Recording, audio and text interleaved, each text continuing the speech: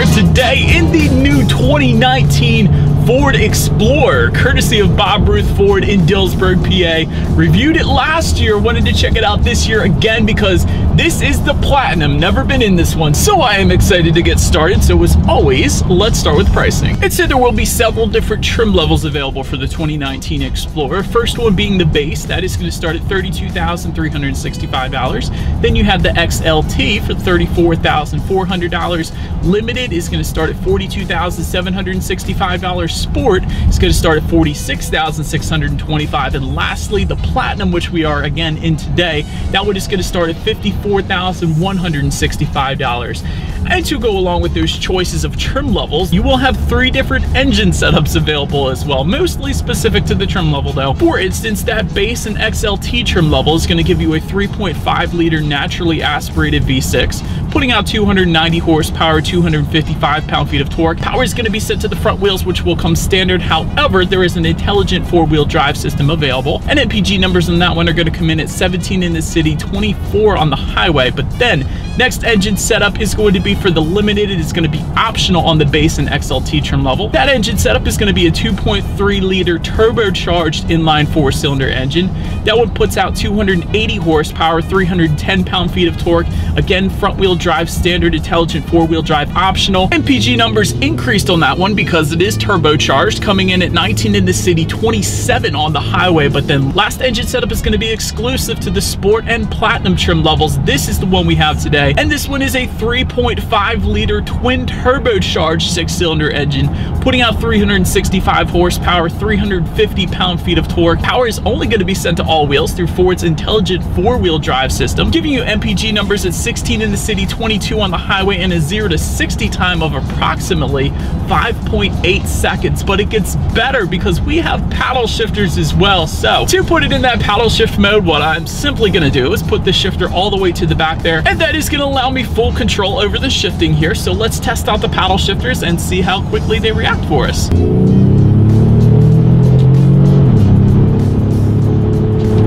There's an ever so slight delay. Definitely not too bad though. The acceleration is definitely on point, especially for a 3-row SUV. Very nice, but I guess I'm not surprised. It does have a twin turbo V6. So this engine setup, at least, is definitely one you do not have to worry about merging onto the highway with. But to go along with that acceleration, braking is equally important. So let's hit the brakes.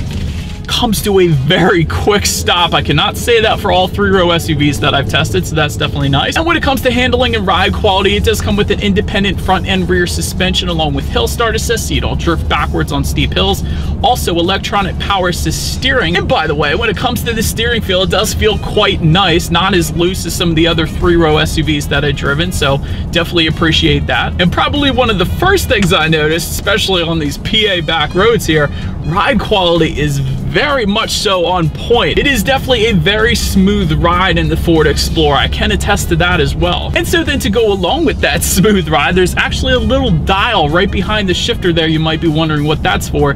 That is the terrain management system. That's going to come standard on the Sport and Platinum trim levels. It's going to be optional on the other trims, but that is actually going to give you several different terrain management modes, so to speak, including a normal mode, which is only going to send torque to the rear wheels when necessary. There's also a mud and rut mode, which limits upshifting and allows the wheels to spin when needed. There's a sand mode, which delivers maximum torque to the wheels and keeps the transmission in the lower gears. And there is also a grass, gravel, and snow mode, which provides faster upshifts and adjusts the engine torque slightly to improve traction on surfaces with loose materials such as gravel or snow. And yet another thing I wanted to mention, the cabin inside the Explorer, it is quite quiet. The only thing I can really hear are the air vents that I have on right now in the rear, but that is about it. There is not a whole lot of road noise making its way into the cabin on this one. And when it comes to visibility, I have seen 3-row SUVs worse than this, so in my opinion, it really isn't all that bad. I would say the only thing you really have to look out for when it comes to rear visibility is if you have that 3rd row up, those 3rd row headrests may hinder visibility slightly, but other than that, for a 3-row SUV, the Explorer definitely really isn't all that bad. But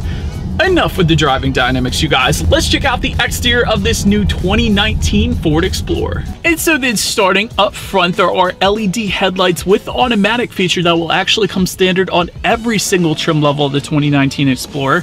If you wanted to go with the limited trim and up, you will also get LED fog lights just below with the LED signature lighting within the front headlights as well. Looking in the center there, I did want to mention that grille design and the front bumper application will differ among the trim levels. For instance, with the sport trim level, you're going to get several more black accents throughout the exterior, and with the platinum trim level, you're going to get some more chrome accents, for example. Then make your way to the side. The base trim will give you black door handles and black side mirrors. XLT will make those body colored door handles. Sport trim level is going to bounce you back to black door handles and black side mirrors, but with those side mirrors, they will come heated with integrated turn signals though. Limited and platinum trim are going to give you chrome door handles, and the platinum is also going to give you chrome side mirrors as well. But then for all trim levels, all trims will give you rear privacy glass, also roof rails for every single trim level.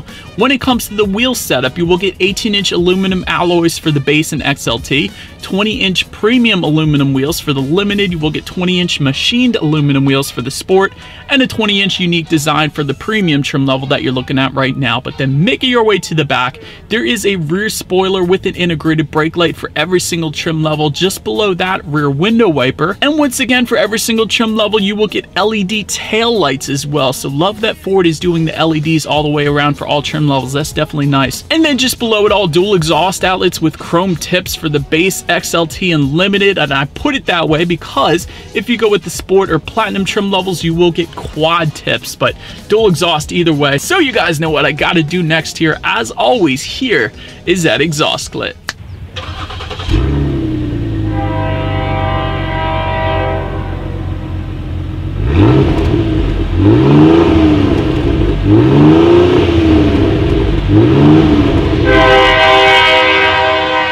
So now, since we are around back, the way to open that rear trunk, if you go with the limited trim level and up, it is a hands-free lift gate. So it is a power lift gate, and if your hands were full of groceries or a golf bag or whatever, simply kick your foot underneath that rear bumper and it is going to automatically open up for you again for the limited trim level and up. But once opened up, cargo capacity is going to come in at 21 cubic feet behind that third row. But of course, you can fold that third row down, bumping the cubic feetness up to 43.9, good bit of space there.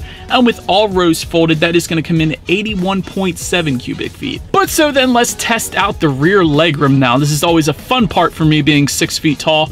Third row legroom is going to come in at 33.3 inches. So for reference, this is how much space I have back there. When it comes to the second row legroom, that is going to come in at 39.5 inches. So again, this is how much space I have back there. Also for the second row passengers, you will find a center armrest with cup holders, and that second row actually is also going to be heated if you go with the limited trim level and up. But now making your way to the front seats, you will find a cloth finish on the base and XLT. Leather finishes are going to come with the limited trim level and up. Also with the limited and up, they will come heated and ventilated. And one of the coolest parts about the front seats, at least in my opinion, is if you go with the platinum trim level, you will get unique design elements. As you guys can see, the quilted leather on the sides of the seats there, also the platinum designation towards the top of them.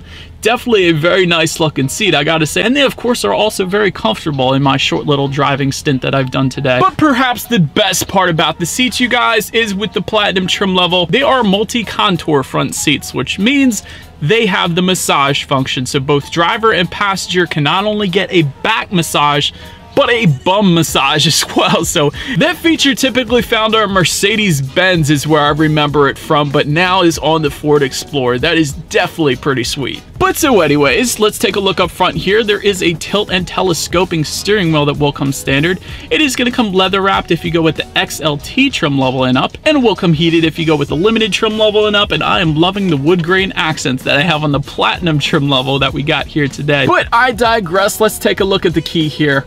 On the one side, you have your Ford logo, and when you flip it over, lock, unlock, that button to pop the rear hatch, and that remote start button as well. And by the way, that is going to be XLT trim level and up. And once again, XLT trim level and up is going to give you remote access with a push button start. So what I am simply going to do is just put my foot on the brake and press that engine start button located just by the driver's right knee. And so, but then once started up, tachometer is going to be on your left, speedometer is on your right. There is a fairly large digital display as well, front and center. And by the way, to control what is on that digital display, there are actually steering wheel mounted controls on both the left and the right side, because there are kind of two separate digital displays within those gauges there. So a ton of information you can scroll through if you like within that. But Making your way to overall interior quality, all trim levels are going to give you an overhead sunglass holder.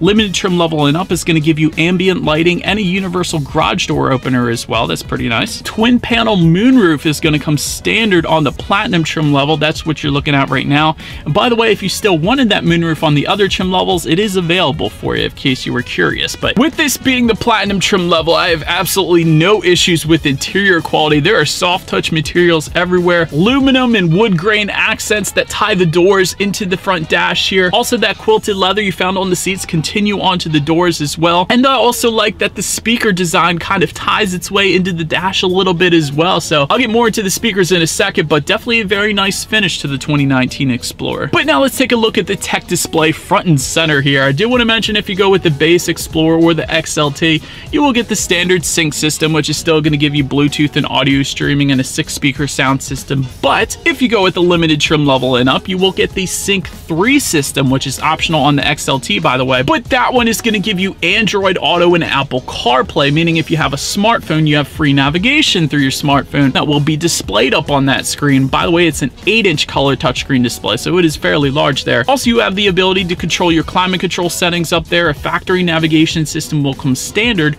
for the limited trim level and up. And when it comes to the sound system, the limited and sport trim levels are going to give you a Sony 12-speaker sound system. And if you go with the platinum, you will get a premium Sony surround sound system. So that's what we got going on today. So let's turn on the radio, see what we got playing this morning, and let's test out the clarity of this one.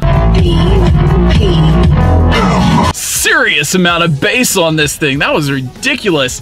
Absolutely very crystal clear and loud. So really, for a 3-row SUV, that sound system is definitely where it's at. And so, but then the last thing on the tech display I wanted to mention is when you do put the 2019 Explorer in reverse, for every single trim level, you will get a rear view camera letting you know who or what is behind you, which is always going to lead me into safety. And so let me start on the safety side with front, side, and side curtain airbags, also driver and passenger knee airbags, and inflatable rear safety belts. Don't see that one too often, so that's pretty cool as well. Also in the back though, latch, aka lower anchors and tethers for children for the rear car seats. Also back there, rear child door locks. You will get an auto dimming rear view mirror with a limited trim level and up. And now the more fun stuff, blind spot information system with rear cross traffic alert for the limited trim level and up. Forward sensing system, same deal there. XLT trim level and up is going to give you that rear sensing system, so therefore the Explorer is going to beep at you a little bit if you get too close to an object, so you know not to run into that object. And since we are so lucky today, the platinum trim level that you are currently looking at will also give you lane departure warning with lane keep assist, active park assist, and an adaptive cruise control system with collision warning and brake support. And so, but anyways, that is about it for this one, you guys. Thank you so much for watching. Be sure to like the video and subscribe. Feel free to follow me on social media at the bottom of the screen there, and I will see you guys in the next video. Stay gold.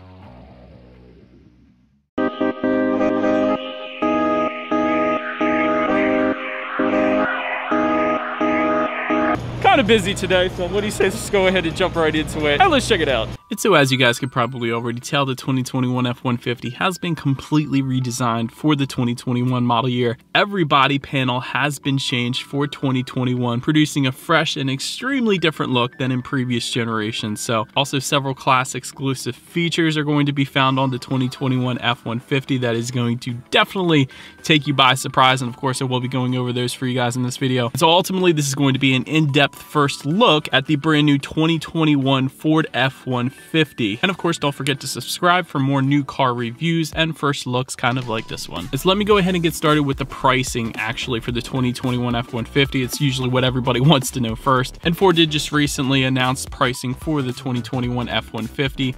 For the first time ever, that base F-150 is actually going to start at over $30,000. That base XL trim starts at $30,635. And so ultimately what that means is, of course, the XL is the bottom trim. XLT, the next one up, starts at $39,655. Lariat starts at $46,890. King Ranch for $58,025. Platinum for $60,805. And lastly, that Limited starting at $72,520. That was all pricing for the Super Cab. There is the Super Crew, of course. If you wanted a little extra room for your rear passenger, simply add $2,350 to any of those prices. So next I wanted to touch on the power plants, because there are several of them, of course, for the 2021 F-150. And this was the only place where I wasn't allowed to look. Ford at the time of this video, at least, is not allowing people to check out the new engine configurations. But really, there is only one new engine configuration for 2021, but it's a big one. The remaining 5 engines, yes, there's 6 different engine configurations for this one. The remaining 5, though, have been carried over from the 2020 model year, including the 3.3 liter V6, 2.7 liter EcoBoost V6, 3.5 liter EcoBoost, the 5 liter naturally aspirated V8, and the Powerstroke V6 diesel. But the new one that they actually had on this particular F-150 you're looking at right now is the 3.5 liter twin turbo V6 hybrid, dubbed PowerBoost. And this essentially is the 3.5 liter EcoBoost V6 with the addition of a 47 horsepower electric motor. And so Ford claims, though, for this particular engine configuration, they say it's going to be the best in class horsepower and torque with over 700 miles of range before you actually have to fill up again.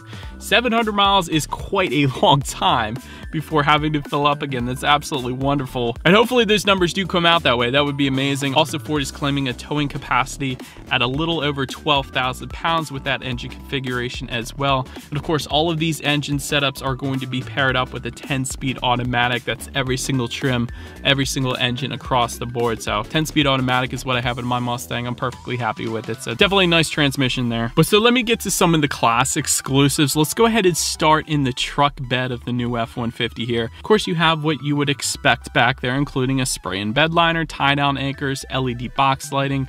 But one of the things I absolutely love around back here is called a Pro Power Onboard option. It is an option, but essentially lets you use the Ford F-150's engine instead of a generator to charge things like tools, electric bikes, a mini fridge, whatever. 240 volt, 30 amp outlet can be found back there. That is going to come with that new engine setup I just went over there. 4 regular 15 amp outlets, so a lot of power going on back there if you wanted it. But Ford didn't stop there with the F-150. There's tons of really interesting features they continue with, including a C-clamp insert if you wanted to work with perhaps some 2x4s in the back. And so there's a little plastic area where you can press that in to insert one side of the C-clamp, and of course the other side is going to be on top. But I found that pretty darn cool. Also, you will find cleats on the side of the liftgate to tie down extra long items perhaps, and it also doubles as a bottle opener on the bottom of those clamps as well. That was pretty darn cool and good thinking by Ford once again. And there is also an optional tailgate work surface back there as well. I guarantee you've never seen this before. Built-in ruler on the actual tailgate itself, a place for pens, a place for a cell phone holder as well. All of this stuff you wouldn't even think to imagine could be part of a truck, but it's so freaking cool that Ford put it on the new F-150. And of course you have your tailgate step option back there as well. I always like to mention that when I review F-150s. It's a $375 option, but it just makes getting into the bed of a truck so much easier. Even if you're fully capable of just jumping up in there like myself, it's still so much easier with that tailgate step option, I will say that. And of course the interior has been completely redesigned as well, including a lockable vault under the rear seats, kind of like the Super Duty has. You guys may be familiar with that. Seats of course can fold up for more cargo space if you needed it. There's also an optional panoramic sunroof that extends all the way into the rear seats there. Bang & Olufsen sound system, I love seeing that. That of course is going to be an option on the F-150. Also found some nice details on the rear doors as well. I wanted to show that to you guys, so that was pretty cool that I found that there too. But those details continue around to the front. Let me show you guys this. And so before I even jumped inside the F-150 here and started it up, there was an American flag that stood out just below the corners of the air vents there, and it could be viewed from outside the F-150. I loved this detail, and it was such a high-end detail as well. So of course Ford didn't have to do that, but I absolutely love that they did. As far as the seats go, they were very comfortable for me. Standard dual glove box. This is one of the cool things about the new F-150 as well. Of course, you have your standard glove box down below, but the upper glove box actually opens via a button just below the climate control vent there. And that's one of the things you probably didn't expect on the F-150. A lot of trucks may have those dual glove boxes, but kind of liked how the button to this one is kind of secretive to some degree as well. So love seeing that. But perhaps my favorite part about the new 2021 F-150 here is going to be the shifter. It's the fact that with a push of a button, you can fold down the shifter. It rotates forward, allowing you to fold out the center armrest, which creates a perfectly flat surface for things like eating lunch perhaps, or signing work documents. That's another option you could use that for. But how many other vehicles though, trucks, SUVs, anything out there do you know where you can push a button and the shifter will fold down, allowing for a very practical use like that? That is so freaking cool. I absolutely love that. And of course, the front seats, you may be familiar with this, can also fold completely flat if you wanted to perhaps take a quick siesta on a break perhaps when you were at work. So it's almost like you could live in the F-150. It's pretty freaking cool. So I love that the seats folded flat. But again, the fact that the shifter was able to fold down was my favorite part, because I don't know how many times I've ate in my vehicle where I wish I had something like that. So love that Ford put that feature in the new F-150.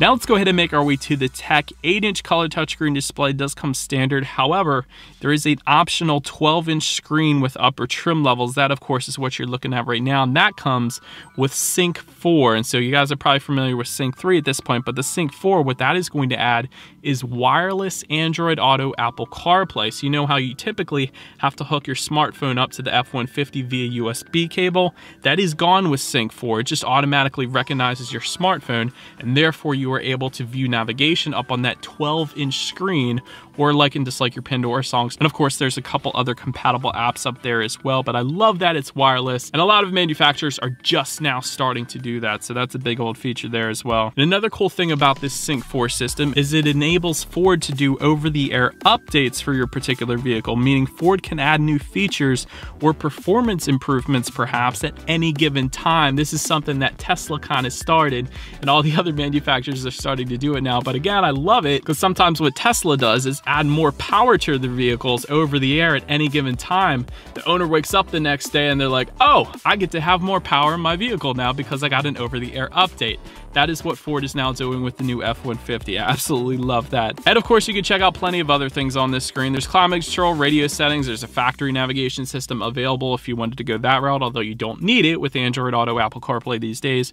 But also 360-degree monitor. Love that. A lot of trucks, a lot of vehicles will give you that rear view camera standard. That's pretty basic at this point, but the 360-degree monitor, that is going to be found on the new F-150 as well, and that gives you a bird's eye view with a couple different angle options as well. So that is pretty darn cool, especially if you're towing something or anything like that. That's certainly going to help you back up into a parking spot or whatever you want to use it for. And before we get to the exterior of the new F-150, of course, you have a push button start, overhead sunglass holder, power rear window, and HomeLink controls are up to 3 different garage doors. That's always nice as well. But as far as the exterior goes, there's actually 11 different grille options available for the 2021 F-150. Talking about making the truck your own.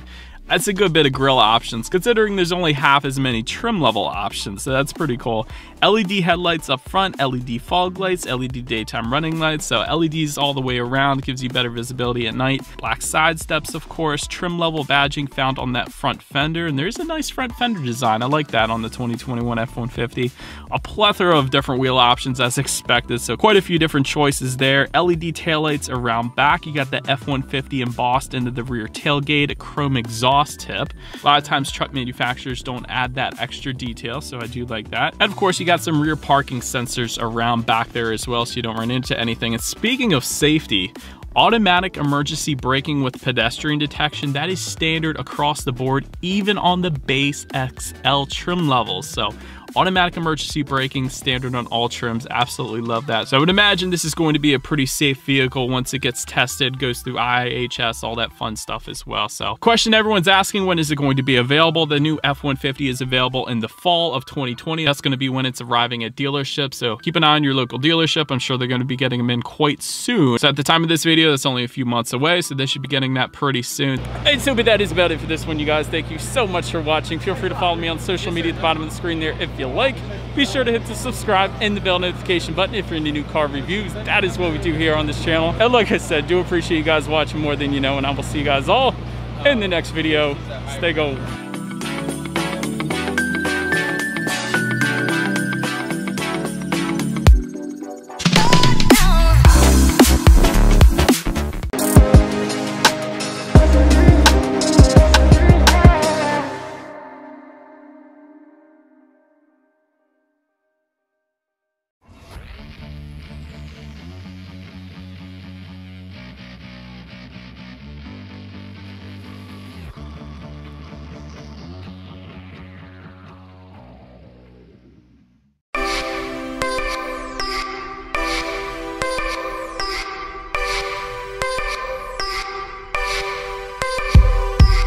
What is up, you guys? Welcome back to another one. If you are new to the channel, I am Gold Pony. I do new car, truck, SUV reviews on YouTube. And today we are in the new 2021 Genesis G70 courtesy of Jack Giambalvo Genesis in York, PA. For more information on their inventory, please feel free to check out the link in the description box below. And I have actually reviewed this one since it first came out for the 2019 model year when it won Motor Trend Car of the Year. And so to go along with that, another reason you may want to check this one out is it does come with America's best warranty, being 5 years, 60,000 mile bumper to bumper, 10-year, 100,000 mile powertrain warranty, which is pretty remarkable given the engine that comes with this one. And we'll get into that in a little bit here. 3 years of complimentary maintenance or free maintenance. Also a great starting price point, comparatively speaking, to the other vehicles in this class of list. So what do you guys say? Let's just go ahead and jump right into it. And as always, let's start with pricing. So the base 2-liter sedan will start at $36,000 even. Then there's the base 2-liter sedan with the 6-speed manual starting at $38,600. And lastly, the 3.3-liter twin turbo starting at $46,200. And by the way, for the base 2-liter and the 3.3-liter, that does come with either rear-wheel drive or all-wheel drive. If you wanted to add all-wheel drive, simply add $2,000 to those prices. But I will say the 6-speed is only available in rear-wheel drive in case anybody was curious about that. But regardless, as you guys can probably tell, there are two different engine configurations for the G70. First one being a 2-liter turbocharged inline 4-cylinder, putting out 252 horsepower at 6,200 RPM, 260 pound-feet of torque, available at 1,400 RPM, power center rear wheels or all wheels through an 8-speed automatic with paddle shifters, or the 6-speed manual, of course. 0 to 60 time on that one comes in at approximately 6.9 seconds, with MPG numbers coming in at 22 in the city, 30 on the highway, taking premium unleaded fuel. And so the other engine configuration being the one we have today, this one being powered by that 3.3-liter twin turbo V6, 365 horsepower, 6,000 RPM, 376 pound-feet of torque, available at 1,300 RPM. Power once again sent to rear wheels or all wheels through an 8-speed automatic with paddle shifters. And by the way, we will be testing those paddle shifters out in a little bit here, but 0 to 60 time on the 3.3-liter twin turbo, 4.5 seconds. That is remarkable. Absolutely amazing. We're going to do that acceleration test in a little bit as well. MPG numbers for that engine configuration, 17 in the city, 25 on the highway. Once again, taking premium unleaded fuel. And so before we do any of those tests, I did want to mention there are, of course, some driving modes located just behind the shifter there. And so when you turn that to the left or the right, you got Smart, Eco, Comfort, Sport, and Custom. Essentially, those will adjust things like the shift points, throttle response, steering sensitivity, the suspension settings, and the all-wheel drive system engagement. For example, if I were to put it in sport driving mode, that is going to send more torque to the rear wheels, approximately 80 to 100% of the power to the rear wheels, as opposed to, let's say you're in comfort driving mode, where it's simply going to send 60 to 70% of the torque to the rear wheels. So that, of course, helping with acceleration. So the drive modes actually do change up the driving dynamics of the G70 quite substantially. Usually in most cars, it's throttle response, shift points, and steering sensitivity, and it ends there. There's no suspension differences, there's no all-wheel drive system engagement differences. That is pretty cool that the G70 does offer you that. But having said that, let's go ahead and put it in sport driving mode here. By the way, I should also mention it does adjust the gauge setup, or the gauge colors, I should say, ever so slightly. So I do have some red hues on the gauge setup that I'm looking at right now, but dang, it's definitely holding the RPMs at a much higher level. It's going to give you more power on demand, like I was saying. But now I'm just going to shut up here for a second, and let's go ahead and do a quick little paddle shifter test here to start. I want to see how quickly they react for us here. Let's start with that, and then we'll do the acceleration test. All right, you guys, getting out on the road here. Let's give the paddle shifters a shot. Wow. Oh my goodness, holy cow. All right, this wasn't the acceleration test, but my goodness, you can feel it in your stomach. But we'll get to that acceleration test in a couple seconds here. But actually, paddle shifters, surprisingly, were pretty darn quick. I kind of did not expect that, because sometimes with sedans they're not. But G70, well done with the paddle shifters, at least. Very impressed. So paddle shifters do feel very high quality as well. It's another one of my pet peeves if they're black plastic ones like the ones I got in my Mustang. Not the best high quality paddle shifters, I will say that, but in the G70 they are very nice, so I do appreciate that. But now, since we did that, let's go ahead and let's get the control back to the G70 here. Let's do a quick little acceleration test and let's have some fun. Oh my gosh, I'm so looking forward to this. Let's see how quickly we can get the G70 here up to speed. All right, and here is the straightaway. Hit it. Oh my goodness. Gosh darn you. I love this car. That was just wonderful. I don't know what else to say. That acceleration test was a beautiful thing. My goodness, twin turbo V6. You know what the best part about that acceleration test? The twin turbo V6 is warranted for freaking 10 years, man. That is wonderful. So a lot of times you think with turbocharged engines, they're not as reliable, although Consumer Reports actually does give it decent reliability ratings. But I will say even a twin turbo V6 you wouldn't think was reliable, but Genesis has enough confidence though to back that engine up with 10 years of warranty, which I just absolutely love. So thank you, Genesis, for that. This car is absolutely wonderful. Anyways, to go along with that acceleration, as always, braking is equally important. And so to start, up front you will find 13.8-inch ventilated front discs. In the back, 13.4-inch ventilated rear discs. And on top of that, I should also mention, if you were to go with that twin turbo V6, that brake setup is then actually manufactured by Brembo, which is perhaps the most well-known brake manufacturer when it comes to high performance vehicles. So that's a wonderful thing as well. Overall, when it comes to the 60 to 0 stopping distance, it actually comes in at 109 feet, which is absolutely wonderful. And that is definitely a sports car-like braking statistic right there. So I love that. As far as the braking feel goes, it's been absolutely fine. And actually, as I'm coming up to a turn here, let's just... yeah, it's perfectly fine. Having read that number, I really didn't think there would be any issues, but really there are not. There's no brake pedal delay. It has a nice firm feel to it, so it is as expected in a car like the G70 with as much power as it has. So absolutely love the braking on this thing. Touching on suspension and handling, up front you will find a McPherson strut front suspension. In the back, independent multi-link rear suspension, front and rear stabilizer bar. That's all pretty standard at this point, but in addition to that, there is an adaptive damping suspension if you were to go with the Sport package for the V6 or the Prestige package for the 4-cylinder. So both of these, you are going to get that adaptive damping suspension, which essentially gives you the best of both worlds. Not only tightens up the suspension during heavy cornering, but it actually monitors each shock absorber individually, giving you a much smoother ride, soaking up the road's imperfections as well. So if you wanted a smoother ride and better handling, go with that adaptive damping suspension for sure. Having said that, as far as the ride quality goes, we do have that Sport package here today on the one I have, so it's perfectly fine. Definitely soaking up the road's imperfections absolutely wonderfully. And I will say, I did not drive one with the adaptive damping suspension last year. It is a night and day difference. And I was always curious about that. I always wanted to drive one with the adaptive damping suspension, but really, it's such a smoother ride if you get it in the G70. I will say that you can definitely feel a lot more of the road's imperfections without it. So keep that in mind if you are shopping for a G70. If you want that smoother ride, definitely go with that suspension setup. As far as steering feel goes, it is a noticeably heavier weight if I were to put it in sport driving mode, but I will say not quite as heavy as I would like it, but still heavier than it would be in comfort mode, I will say that. As far as cabin noise goes, this thing is definitely well insulated. Not a whole lot of exterior noises coming into the cabin. I have the climate control on right now, so you may hear that, maybe you don't, but nonetheless, not a whole lot of exterior road noise. That's nice.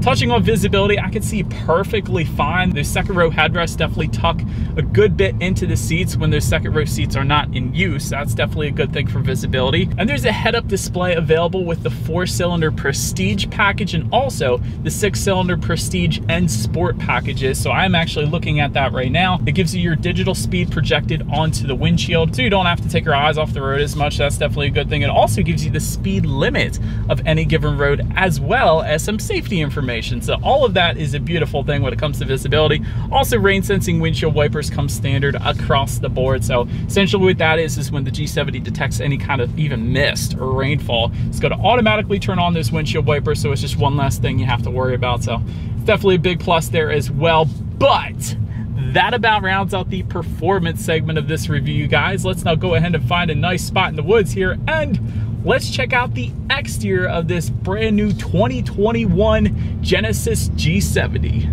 All right, so here she is, you guys, the new 2021 Genesis G70 finished in what is perhaps probably my favorite color on the G70, being Siberian Ice.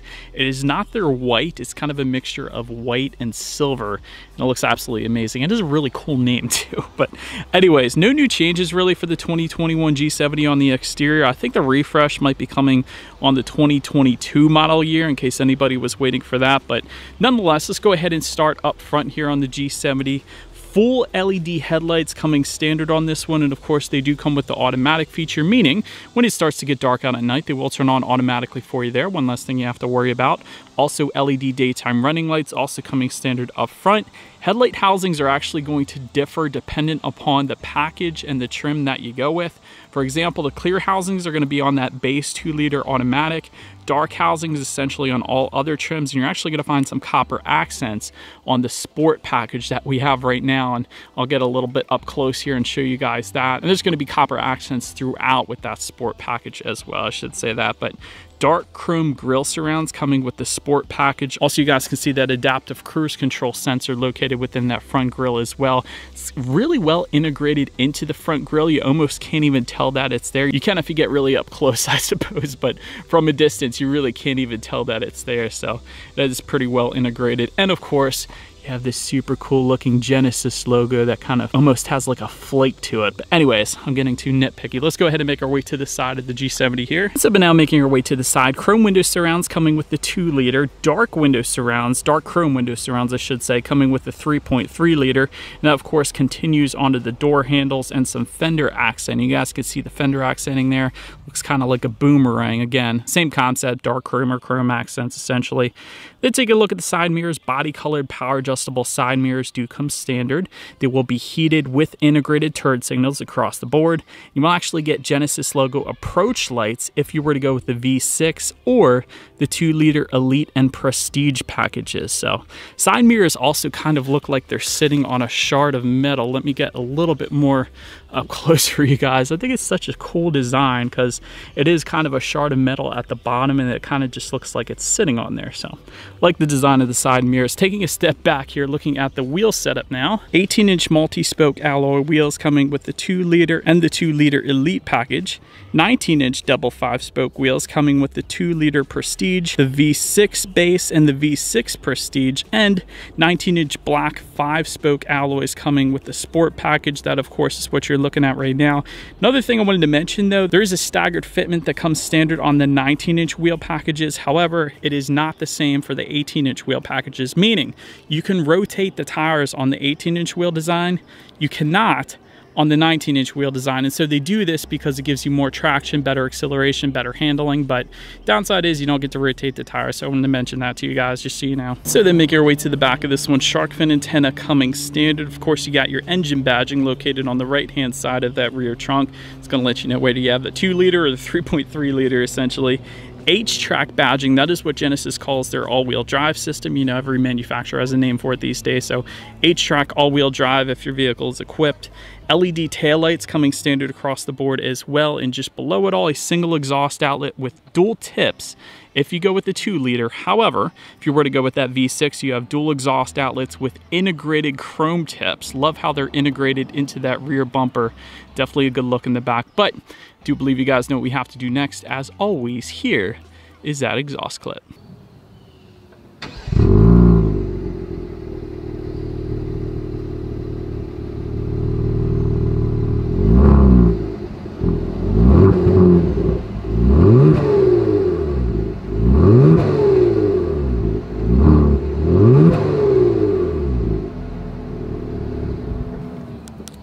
But now, since we are around back, when it comes to opening that rear trunk, it is a power trunk if you were to go with the V6 Prestige or Sport trim level. So that's going to be optional dependent upon the package that you go with. But once opened up, cargo capacity comes in at 10.5 cubic feet. If that was not enough space, yes, those rear seats do fold down, and that will give you a good bit of extra space there then if you needed it. Make your way then to the rear legroom. That comes in at 34.8 inches. So for reference, I'm an even 6 feet tall. This is how much space I have back there. So not the most legroom in its segment, but again, for reference, this is how much space I had. Rear center armrest with cup holders also coming standard back there. Rear ventilation also standard. You can actually get heated rear seats if you go with the 2-liter Prestige or the V6 Prestige package or Sport packages will give you those heated rear seats as well.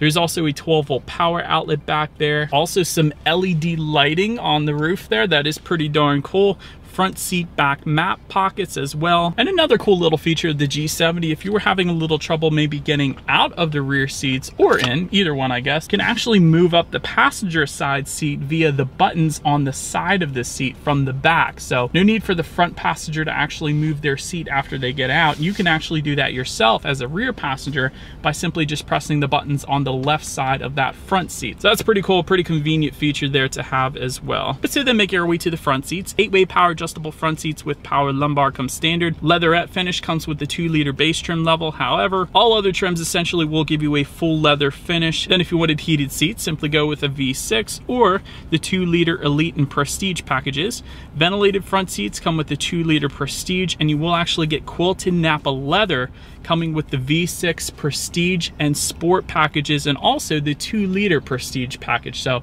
that of course is what you were looking at right now. The cool thing about that quilted Nappa leather actually is you could choose between the gray finish that you're currently looking at for the quilting, or there's also a red finish perhaps if you went with a red exterior as well. So you got a couple options there too. And that gray stitching ties in above the passenger side glove box and some other areas on the doors as well. But take a look at the steering wheel. It is tilt and telescoping. It is leather wrapped. It is power adjustable if you go with the 2-liter Prestige, or the same thing on the V6 side of things. It's also heated if you go with the 2-liter Prestige or any of the V6 trims. But I will say steering wheel is plenty fine. I wouldn't have minded a little bit thicker 10-2 grips, kind of along the lines of what BMW does perhaps, especially for the 3.3-liter twin turbo V6. Thicker grips kind of give you a better feeling of being in control. So other than that, steering wheel is perfectly fine though. And take a look at the startup. Let me first start by showing you guys the key here. You do have your Genesis logo on the one side, and when you flip it over, lock, unlock, and that button to pop the rear hatch. And by the way, this is a keyless entry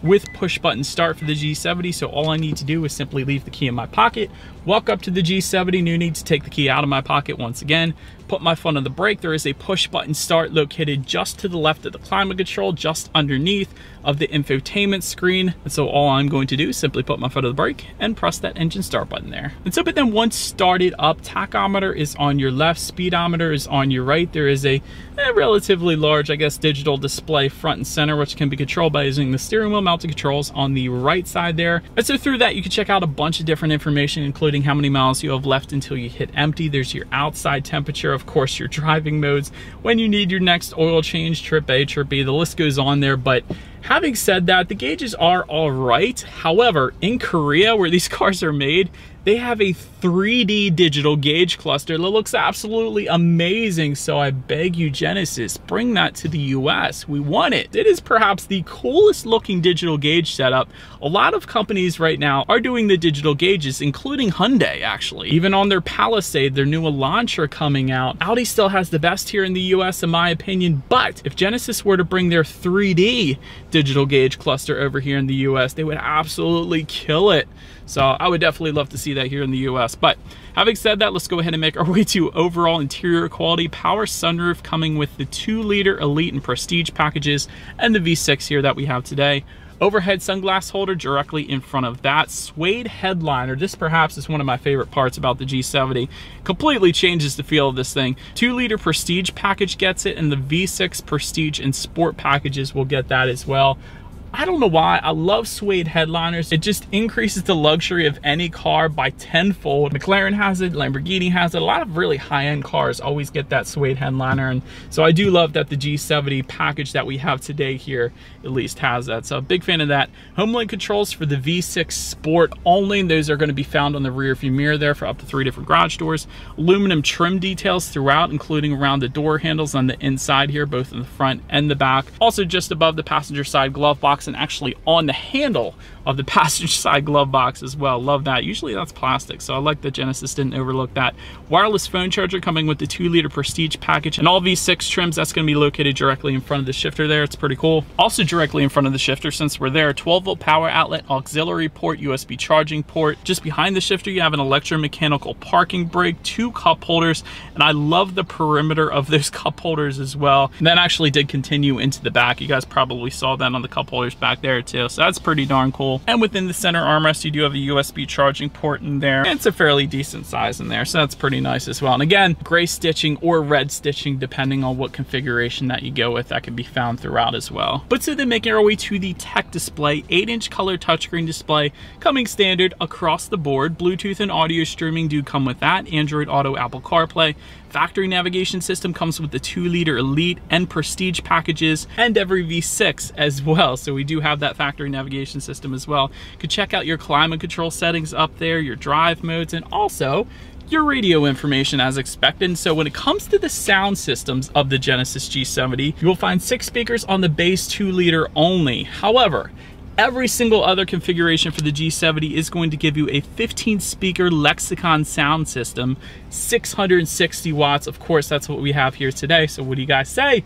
Let's go ahead and turn on the radio, see what we got playing today, and let's test out the clarity of this one.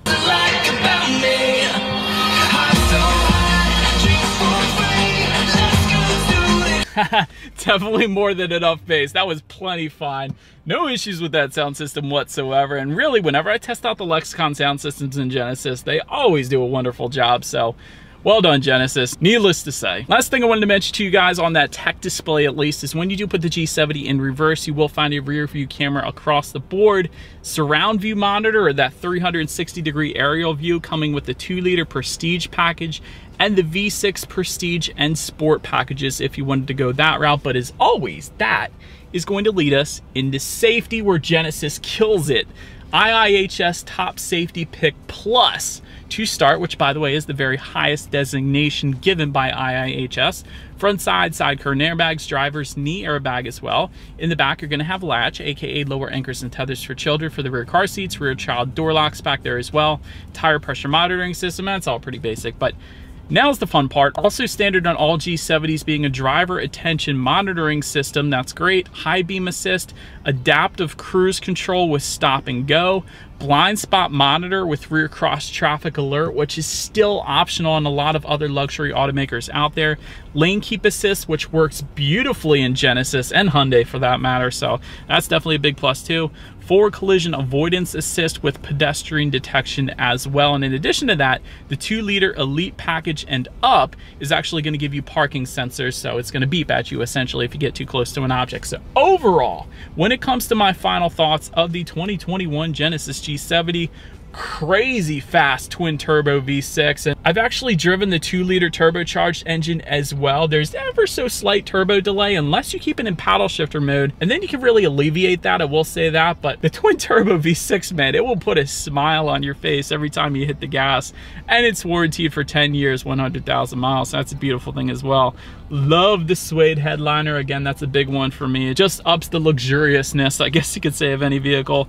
This is really a heck of a value as well. When you compare it to its competition in its class, it's essentially all the luxury you want just for thousands cheaper, so you gotta love that as well. As far as my constructive criticism goes for the G70, it was absolutely amazing when it comes out, but there are some things it could probably afford to update at this point. Maybe it'll update it next year, but things like a larger tech display, even their Hyundai Palisade, I believe, has a 12.3-inch tech display, I think it is, and a digital gauge cluster for that matter as well. We still have the analog gauges here. That 3D digital gauge cluster would absolutely make this car on a whole nother level here in the US, I'll tell you that. Also, my last constructive criticism, no ambient lighting. You get it on the Hyundai Palisade and other Hyundais, and I keep mentioning that, of course, because Hyundai makes Genesis just like Toyota makes Lexus, Honda makes Acura, and so on. So I wouldn't have minded seeing some ambient lighting in the G70, but that's it. That's all I got for constructive criticism. Other than that, this is a heck of a value, a crazy fun car to drive, incredible warranty, 3 years free maintenance, so really can't go wrong with the Genesis G70, quite honestly. But that is about it for this one, you guys. Thank you so much for watching. Feel free to follow me on social media at the bottom of the screen there. If you like, be sure to hit the subscribe and the bell notification button if you're into new car reviews. That is what we do here on this channel after all. Do appreciate you guys watching more than you know, and I will see you guys all in the next video. Stay gold.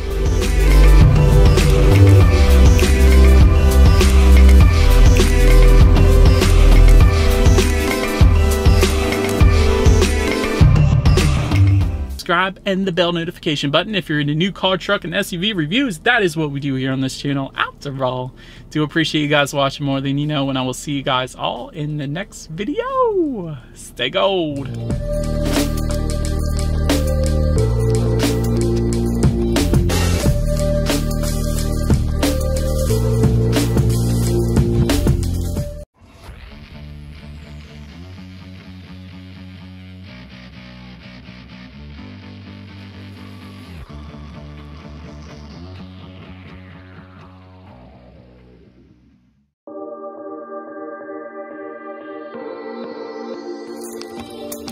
What is up, you guys? Welcome back to another one. If you are new to the channel, I am Gold Pony. I do new car, truck, SUV reviews on YouTube, and today we are in the new 2021 Volkswagen Atlas, courtesy of Hanover Volkswagen in Hanover, Pennsylvania. Quite excited to be in this one, reason being there are several changes for the 2021 Atlas. Of course, you also have Volkswagen's complimentary maintenance, which is 2 years, 24,000 miles. And this is essentially Volkswagen's largest 3-row SUV. So this is gonna be the family hauler. So what do you guys say? Let's just go ahead and jump right into it. And as always, let's start with pricing. And so as you can expect, there are several different trim levels for the 2021 Atlas. S trim level starts at $31,545. V6 SE with technology starts at $38,295. V6 SE with technology R line starts at $39,695. V6 SEL, which actually is the one we have today, that one's going to start at $42,295. And lastly, the V6 SEL Premium with the 4Motion all-wheel drive starting at $48,995. And so all trims except for that last one there comes standard with front-wheel drive. If you wanted to add all-wheel drive to any of those first 4 trim levels, simply add $1,900 to any of those prices. But so as you could probably tell by those trim levels, there are actually 2 different engine setups available for the Atlas. First one being a 2-liter turbocharged inline 4-cylinder engine, putting out 235 horsepower at 4,500 RPM, 258 pound-feet of torque, available at 1,600 RPM, power sent to the front wheels or all wheels through an 8-speed automatic, giving you a 0 to 60 time coming in at approximately 7.2 seconds, with MPG numbers coming in at 21 in the city, 24 on the highway, taking regular unleaded fuel. Save you a little bit of money there. It's always nice. But so then the other engine setup being a 3.6 liter naturally aspirated V6, that one is going to produce 276 horsepower, 266 pound-feet of torque. Set to the front wheels are all wheels through an 8-speed automatic once again. 0 to 60 time for that one, believe it or not, a little bit slower than the turbocharged 4-cylinder, coming in at 7.5 seconds. With MPG numbers 17 in the city, 23 on the highway, again taking regular unleaded fuel though. But before we do any kind of acceleration test in the 2021 Atlas here, I did want to mention there are some driving modes, and that driving mode dial is located directly behind the shifter. Driving modes are going to include comfort, sport, economy, snow, and off-road, adjusting things like the shift points, the throttle response, steering feel, all-wheel drive engagement as well, love that, and traction and stability control systems as well. But those last two though usually aren't adjusted with driving mode, so I did want to emphasize that. But nonetheless, what do you guys say? To actually adjust the on-road driving mode, simply press down the middle button there, and we're going to push it over to sport. And now we are going to find a straightaway. We're going to do a quick little acceleration test here, and let's see how quickly we can get the new 2021 Volkswagen Atlas here up to speed. All right, you guys, I think we found a straightaway in 3, 2, rolling start, 1, go.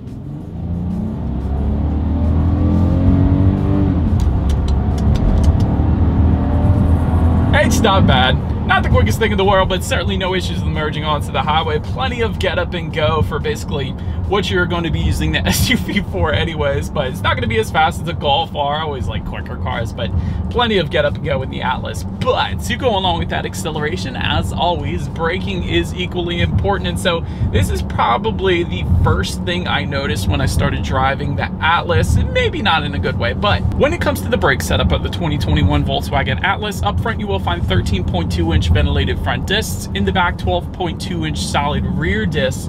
As far as the braking feel goes, before I get to the 60-0 stopping distance, it is very, very soft. So it's not going to be a firm braking feel whatsoever. It's a very soft, luxury-esque, I guess you could say. Sometimes people consider soft braking feels a little more on the luxury side of things. For me personally, as I'm coming up to a stop here, I consider a softer braking feel not as good for driver feedback, essentially. So I'm not always the biggest fan, and when it comes to that 60-0 stopping distance, it comes in at 139 feet, which quite honestly may be the worst in its class. For comparison's sake, Kia Telluride comes in at 126 feet, Ford Explorer 121 feet, Honda Pilot 128 feet, Volvo XC90, I remember, I just recently reviewed that. That comes in at 113 feet. So ultimately, as far as 3-row SUVs go, typically the luxury ones are going to come in at around 100-teens feet, so 110 to 120 feet. The ones in the same class of the Atlas typically come in the 120s, but 139 feet is definitely not as good as the competition. I will say that when it comes to braking and when it comes to stopping distance. But I will say the Atlas does kind of make it up in other ways. I just wanted to point that out though. Touching on suspension and handling, up front you're going to get an independent strut type front suspension with the 27mm stabilizer bar. In the back, independent multi-link rear suspension, 28mm stabilizer bar. As far as ride quality goes, it is super smooth. Definitely no issues there. Absolutely loving the ride quality on the 2021 Atlas, I'll give it that for sure. As far as steering feel goes, it does adjust ever so slightly. I can tell that when I put it in the sport driving mode. So with it in that sport driving mode, I actually am a fan of the steering feel. It's definitely a little bit weightier than a lot of the other 3-row SUVs that I drive, and they tend to be on the looser side. So ultimately, either way, it's a little something for everybody. You can adjust that steering feel through the driving modes. As far as cabin noise goes, as I'm driving over a bridge right now, it's honestly not bad at all. I have no issues with the cabin noise. As far as visibility goes, perfect. Especially considering the shape of the Atlas, you're absolutely not going to have any issues with visibility. Really one of the better ones in its class, I would say, when it comes to visibility because of its shape ultimately. Rain sensing windshield wipers also come standard on all trim levels across the board to assist with visibility. Essentially what that is when the Atlas starts to detect any kind of rainfall or mist, it's going to automatically turn on those windshield wipers, kind of like automatic headlights. It's just one less thing you got to worry about, so that's always nice as well. But that about wraps up the performance segment of this review, you guys. Let's now go ahead and take a look at the exterior of this brand new 2021 Volkswagen Atlas. All right, so here she is, you guys, the 2021 Volkswagen Atlas, finished in deep black pearl. Definitely like it. So anyways, there's a lot of changes for the 2021 model year. So let me just start with them, starting with updated front and rear fascias. We're going to focus on the front obviously right now, but actually increases the overall length of the 2021 Atlas by nearly 3 inches, in case you were curious there. Also, new tri-bar front grille. You guys are looking at that right now. Definitely changed for the better there as well. And new revised headlight housing. So again, I actually love the new look. To the sides, LED headlights with the automatic feature do come standard, meaning when it starts to get dark out at night, they will turn on automatically for you there. LED daytime running lights also coming standard. Just below that, fog lights with low speed illuminating corner feature, meaning when you're going around a bend at night, those fog lights will adjust based on your steering angle, better help illuminating what is around that bend, so that's always a good thing too. Also wanted to mention one of my favorite colors for the 2021 Atlas being a really nice racing green exterior color available. That is probably the one I would pick if I were to get that. It looks so dang good, and you can get it with a tan interior, would look absolutely amazing. But anyways, R-Line specific front bumper, of course, is going to come with the R-Line trim level as expected. So let's go ahead and make our way to the side of the 2021 Atlas now. So now making our way to the side of black roof rails comes standard for all non-SEL trims. As far as the SEL trims go, they will actually come with silver roof rails up top. Of course, you guys can see that right now. Rear privacy glass comes standard across the board. Of course, you do have chrome beltline molding also coming standard. When it comes to those side mirrors, they are body colored, power adjustable, heated side mirrors for all trim levels with integrated turn signals as well. Love that. Matte black side skirts will come standard for all trim levels but the R-Line, because with the R-Line you're actually going to get body colored side skirts. That's actually the look I would personally prefer, but having said that, with this black exterior that we have here today, the matte black kind of ties in pretty good with it, so I will say that. But when it comes to the wheel design, 18-inch alloy wheels come with the S trim level, 20-inch alloys with the SE R-Line trims and SEL trims, and 21-inch alloys for the SEL Premium. So also with that SEL Premium, you will get full window surrounds as opposed to just the beltline molding as well. So I did want to mention that, but definitely looks good on the side. Let's go ahead and make our way to the back of this one. Let's open now since we are around back. Like I mentioned to you guys earlier, revised back end for 2021. Once again, for the better, in my opinion. Shark fin antenna up top, of course. Just below that, rear spoiler with the integrated brake light. Just below that, rear window wiper, of course. And LED taillights will actually come standard across the board once again. Love that.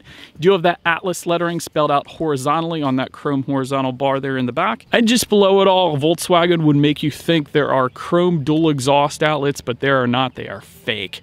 Underneath, you actually have tucked away exhaust outlets. So don't want to mention that, but you guys know what we have to do next. As always, here is that exhaust clip.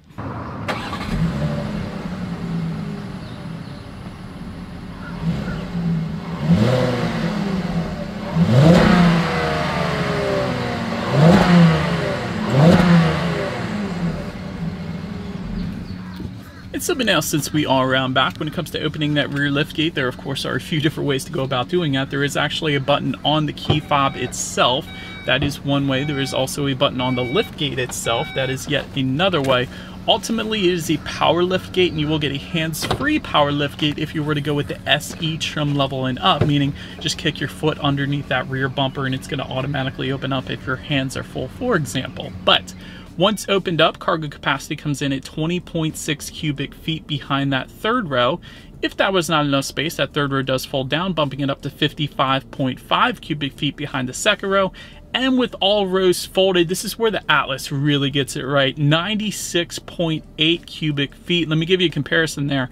Honda Pilot comes in at 83.9 cubic feet. Hyundai Palisade, 86.4.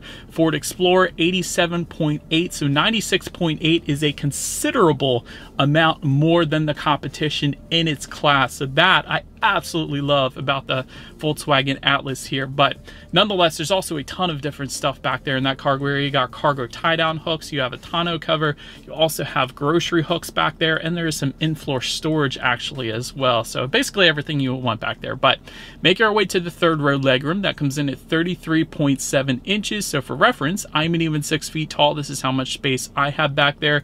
Did want to mention for those rear passengers, they do have rear cup holders back there, a little bit of storage, and there is rear ventilation. They really have their own air vent back there, so that's kind of cool. So they will definitely remain comfortable if you're in the third row there. Second row legroom comes in at 37.6 inches. Again, for reference, I'm an even 6 feet tall. This is how much space I have back there. When it comes to that second row, let me mention it now.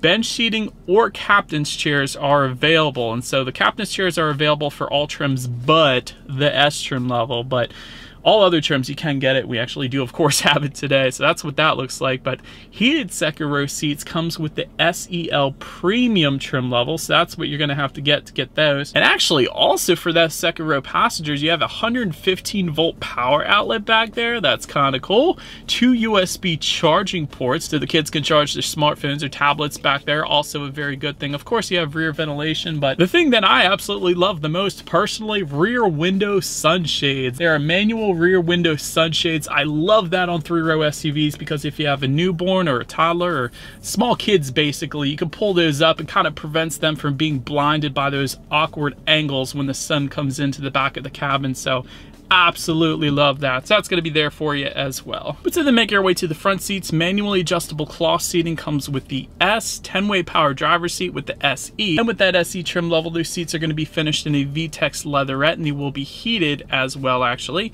SEL trim level is going to give you memory settings if you wanted that. And SEL Premium is going to add to that full leather seating with ventilated front seats in the front as well. And I will say, in my short driving stint today, absolutely no issues with seat comfort. This is one of those you could definitely take on long road trips and it can be completely fine. It does have lumbar adjustment as well, so that's definitely a good thing there. And take a look at the steering wheel. It is tilt and telescoping. It is leather wrapped right now. Absolutely loving that. I actually have a button for a heated steering wheel on there as well, but steering wheel is plenty fine for me. Make your way to the startup. Let me show you guys the key. It's actually a pretty cool key. You have your Volkswagen logo on the one side, flip it around, lock, unlock button to pop the rear hatch. The ×2 button, that is going to be your remote start, which is going to come with the SE trim level and up. And to tie together with that, push button start also comes with the SE trim level and up. So all I am going to do is simply put my foot on the brake and press that engine start button located just to the left of the shifter there. And so yet another very cool feature on the Atlas. When you start this one up, full digital cockpit comes with the SEL trim levels. Of course, since we have the SEL, we do have that today. Absolutely love that. You will get traditional gauges if you were not to get one of the SEL trim levels, but the digital gauge cluster is absolutely amazing. It's completely customizable by using the steering wheel mounted controls on the right side there. But you can check out basically anything you would possibly want to up there, including how many miles you have left until you hit empty, which apparently we have 485. That is a heck of a range for a 3-row SUV, let me tell you that. Wow, didn't even expect that. Along with your radio settings, Bluetooth information, you can check out your assist systems, average miles per gallon, tons, just about everything you could possibly think of up there is up there. So I absolutely love that as well, of course. But make our way to overall interior quality. Panoramic sunroof comes with the SEL trim levels. That's what you're looking at right now, of course. It is going to be optional though for the SE trim level and the R-Line trim, so you can get it with those if you wanted it. Overhead sunglass holder, also coming standard across the board. Garage door openers are available as well if you wanted them. Dual zone climate control comes with the S. However, SE trim level and up is going to give you 3-zone climate control, so the rear passengers can set their own climate as well. LED interior lighting comes standard with all trim levels. Wireless phone charger with the SE trim level and up. You will actually get LED ambient lighting for the SEL premium trim level only. Wouldn't have minded if Volkswagen put that on some of the other trim levels, but still glad that it's offered at least on one of them. You also get some rubberized storage just above the infotainment display as well. You can put some stuff up there and it's less inclined to slide around, I suppose, since it is rubberized. Do like the wood trim detail just above the passenger side glove box. It ties onto the doors as well. But just in front of the shifter, you do have 2 USB charging ports. Once again, auxiliary port, 12-volt power outlet. Just to the side of the shifter, you got your dual cup holders, electromechanical parking brake as well, and a massive amount of storage within that center armrest, and yet another USB charging port. It is impossible not to stay charged up in the Atlas. There's so many USB charging ports, it's ridiculous, but I absolutely love it though. And overall, when it comes to interior quality, it's plenty fine for me. I do like the wood accents. It's pretty cool. I kind of like it. Makes it feel more high-end. But let's go ahead and make our way to the tech display now. 6.5-inch color touchscreen display comes with the S. 8-inch color touchscreen display comes with the SE trim level and up. either way, you still get Bluetooth and audio streaming, still get Android Auto and Apple CarPlay, meaning if you have a smartphone, simply hook it up to the Atlas. Therefore, you have free navigation through that smartphone displayed up on that screen, and the ability to like and dislike your Pandora songs. And there's a couple other compatible apps as well. Factory navigation system comes with the SEL trim level and up. Climate control information you could check out up there, along with your radio information. And by the way, when it comes to the sound system on the Atlas, 6 speakers is what you get across the board. That is pretty much the standard sound system for all trim levels. So having said that, what do you guys say? Let's go ahead and turn on the radio, see what we got playing today, and let's test out the clarity of this one. Honestly, that is plenty fine, considering you're probably going to have kids in the back. You don't want to blow their eardrums out anyway, so quite honestly, a 6-speaker sound system for 3-row SUVs really is plenty fine. So plenty of clarity there for what it is. It's 6 speakers, but that'll do the trick in the Atlas. But so then the last thing I wanted to mention to you guys on that tech display is when you do put the Atlas in reverse, you will find a rear view camera across the board. 360-degree monitor actually comes standard with the SEL Premium. That is the trim level you're going to want to get if you wanted that. So that's going to be there for you too. But as always, that is going to lead us into safety. And so to start, front side curtain airbags come standard. In the back, you're going to have latch, aka lower anchors and tethers for children for the rear car seats. Also standard in the back, rear child door locks. Tire pressure monitoring system comes standard, but also standard for all trim levels across the board. A bunch of fun advanced safety features, including forward collision warning with autonomous emergency braking, pedestrian monitoring, blind spot monitor with rear cross traffic alert. A lot of times that's optional in other manufacturers, so I like that. And the SEL trim levels are actually going to give you a little bit more, including high beam control, road sign recognition, and lane keep assist as well. And so ultimately, when it comes to my final thoughts of the 2021 Volkswagen Atlas, love the redesign. It looks absolutely amazing. So well done, Volkswagen. Actually, when I was filming this video, a couple people walked by and said they absolutely love the look of this thing. So there you go. Definitely a good look to it. Tons of space at 96.8 cubic feet of cargo space. That is well more than the competition in its class, especially for the price range. So absolutely love that about the Atlas. Digital gauges are absolutely awesome. Love that as well. Love the racing green color. I wish we could have had that today, but honestly, this black looks really good too, so I will say that. Constructive criticism of the Atlas, it's not an IIHS top safety pick, so I always kind of look for that.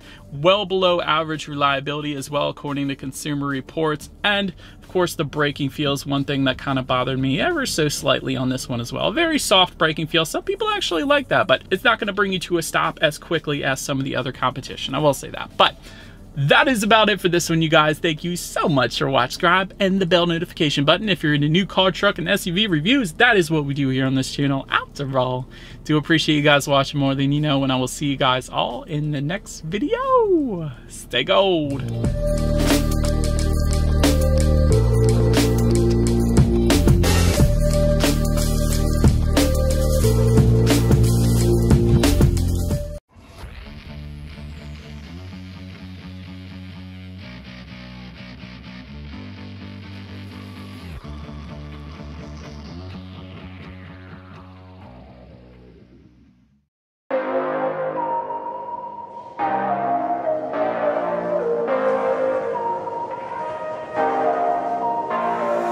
What is up, you guys? Welcome back to another one. If you are new to the channel, I am Gold Pony. I do new car, truck, SUV reviews on YouTube, and today we are in the new 2022 Mitsubishi Outlander, courtesy of Platinum Mitsubishi in Mechanicsburg, PA. For more information on their inventory, please feel free to check out the link in the description box below. And so this is Mitsubishi's 3-row SUV. It's been completely redesigned both on the exterior and the interior for the better, let me tell you guys. And of course, to go along with that, you have America's best warranty with Mitsubishi as well, being 5-year 60,000 mile bumper to bumper, 10-year 100,000 miles on the powertrain, which is amazing. And so in this video, I will be testing out and going over everything about this one: acceleration, braking, steering feel, ride quality, sound system, exhaust clip, and everything else. So having said all of that, what do you guys say? Let's just go ahead and jump right into it. And as always, let's start with pricing. So as you can imagine, there are several different trim levels for the 2022 Outlander. First one being the ES, starting at $25,795, SE for $28,845, SEL for $31,945, SE Launch Edition, which is the one we have today, starting at $29,995, and lastly the SEL Launch Edition, starting at $35,345. And so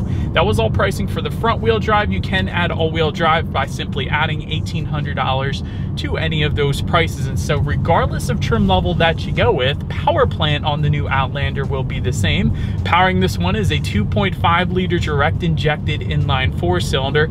If that sounds familiar to you, yes, it is the same engine you can now find in the new Nissan Rogue, in case anybody was curious. But power comes in at 181 horsepower at 6,000 RPM, 181 pound-feet of torque coming in at 3,600 RPM, power sent to front wheels or all wheels through a CVT with paddle shifters, which you guys know we will be testing out in a little bit. Although it is a CVT, we're still testing it out. But MPG numbers coming in at approximately 24 in the city, 31 then on the highway. But so then before we do any kind of paddle shifter test or acceleration test here in our Outlander, I did want to mention there is a circular dial located directly behind the shifter that is going to be for your drive modes, of course. Drive modes will include tarmac, gravel, snow, normal, and eco. And if you were to go with the Mitsubishi all-wheel controller, the 4-wheel drive on this thing, you will also get a mud mode then as well, which is pretty cool. But nonetheless, they will adjust things like the shift points, the throttle response, traction control, things like that. So having said all of that, now what do you guys say? Let's go ahead and find a straightaway. Let's just do a quick little paddle shifter test. I'm kind of curious. Since this is a CVT, it is going to kind of be simulated shifting, of course, but I do want to see if they react quickly for us and make sure the vehicle doesn't shift for us as well. All right, here comes the paddle shifter test on our straightaway in 3, 2, 1. Oh, it shifted, dang it. There we go. It still feels like a CVT, I will say that. I like the simulated gears, that's kind of cool, but you can definitely tell it's most definitely still a CVT. Unfortunately, that might be one of my few criticisms of this car. I'm just not a huge fan of CVTs. They kind of take a lot of the emotion out of driving this thing. But nonetheless, let's go ahead and give back full control to the Outlander here, find yet another straightaway, and let's test out the acceleration. Let's see how quickly we can get this one here up to speed. All right, and here's a straightaway in 3, 2, 1, go!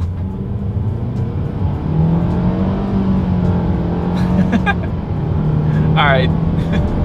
It's definitely not the quickest thing in the world, but that's okay. Who's really going to be racing an Outlander anyways? But yeah, it'll get the job done. But like I said, definitely not the quickest thing in the world. But to go along with that acceleration, as always, braking is equally important. And so up front, you will find 13.8-inch ventilated front discs. In the back, 13-inch solid rear discs. As far as the braking feel goes, it's actually really nice. I haven't had any issues with the braking feel so far on my test drive today. Definitely not a super spongy brake feel as you sometimes do find in SUVs. So I don't mind it. Then touching on suspension and handling, up front you're going to get an independent strut type front suspension.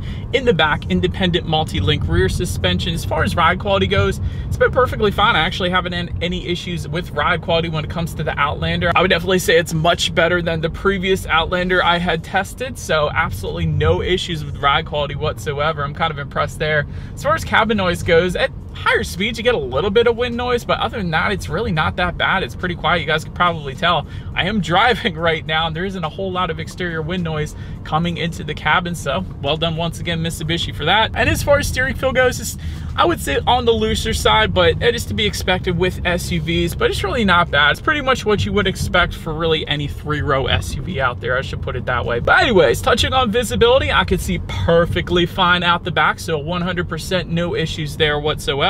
And I did want to also mention, if you were to go with that SEL Launch Edition trim level, you will actually also get a head-up display projecting your speed and the speed limit onto your windshield, so a little better visibility there as well. But that about rounds out the performance segment of this review, you guys. Let's now go ahead and take a look at the exterior, our completely redesigned 2022 Mitsubishi Outlander.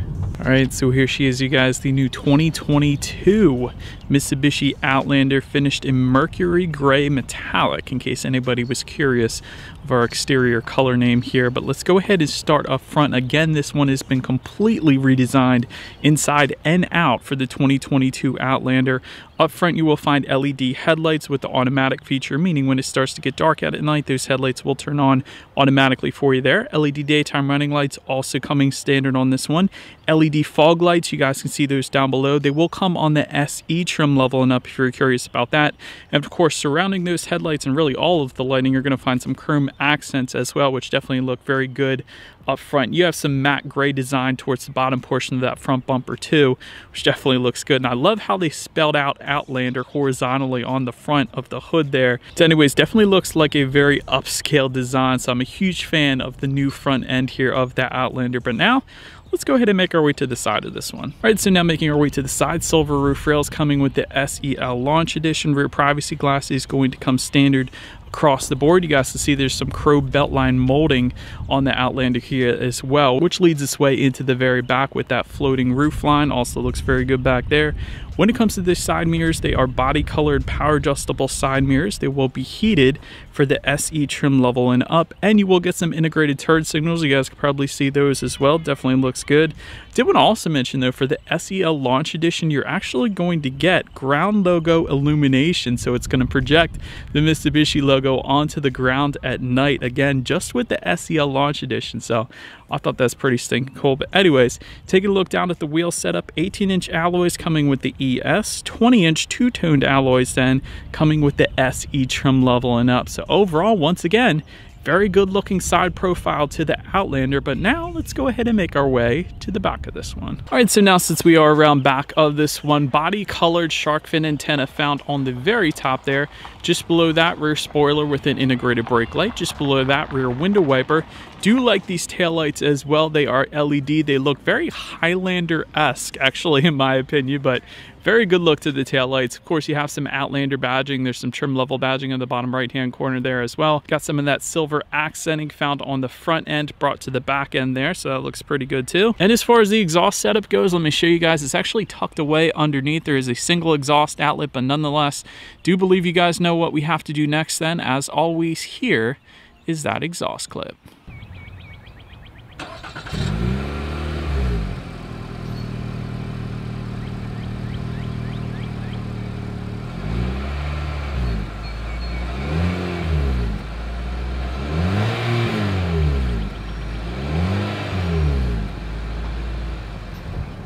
Alright, so now since we are around back here of the Outlander, did want to mention when it comes to opening that rear lift gate, it is a hands-free power lift gate if you were to go with the SE trim level and up, so that is definitely pretty cool. There is also a button on the key fob itself. That's another way. There's a button on the lift gate itself, and there is a button by the driver's side left knee then as well to go ahead and open it up. But once opened up, cargo capacity comes in at 11.7 cubic feet behind that third row. Of course, the seats do fold down, bumping that up to 33.5 cubic feet behind the second row, and behind that first row with all rows folded, it comes in at 79.7 cubic feet, which is actually pretty impressive for this size SUV. And actually, my 2017 Hyundai Santa Fe, which is a 3-row, comes in at 80 cubic feet. So this essentially is the exact same size as what I'm used to, which is pretty cool. Maybe that's why I'm digging this thing so much so far. But anyways, cargo lighting can be found back there. There is a 12-volt power outlet back there as well. There is a cargo cover as well, which I really liked. You can also find grocery bag hooks. There are tie-down anchors, and there is a little bit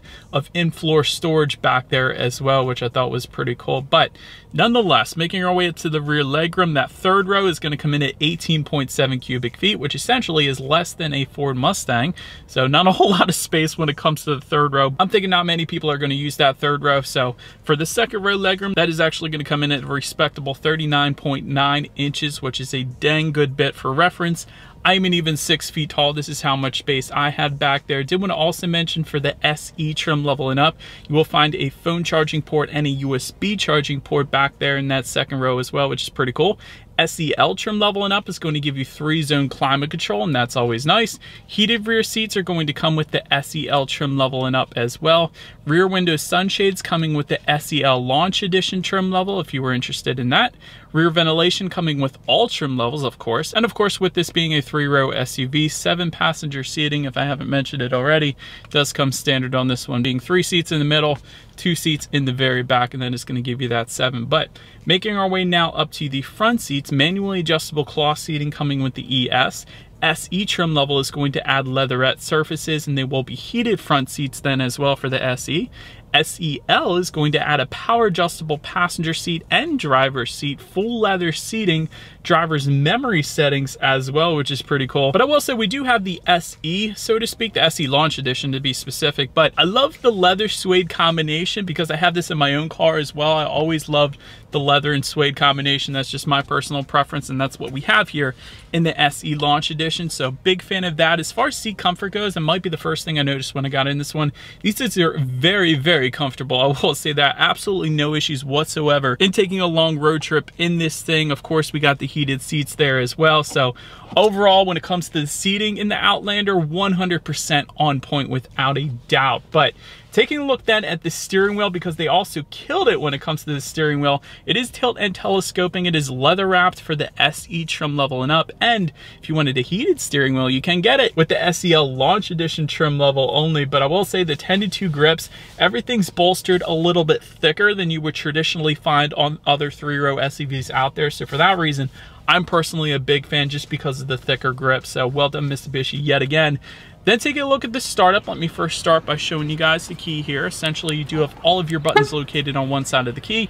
Mitsubishi logo at the top, lock, unlock, and that button to pop the rear hatch. But essentially, it is all keyless entry with a push button start for every single trim level across the board. So all I'm going to do here is simply put my foot on the brake and press that engine start button, which is located just to the left of the air vents there. And so once started up, once again, the Outlander is outdoing itself yet again. You will get a 12.3-inch digital gauge cluster if you go with the SEL trim level and up. And of course, that includes the SE Launch Edition and the SEL Launch Edition as well. But that is currently what you guys are looking at, and I love it because it is completely customizable. You will get traditional gauges if you go with any other trims below that. But since we have this, I'm going to show it to you guys. There are steering wheel mounted controls on the left side of the steering wheel. My favorite particular option to really personalize this, there is a little icon called Change Meter View, and so if you press that, it really gives the opportunity to choose between more of a traditional gauge cluster where you have the tachometer on your left, speedometer on your right, and a bunch of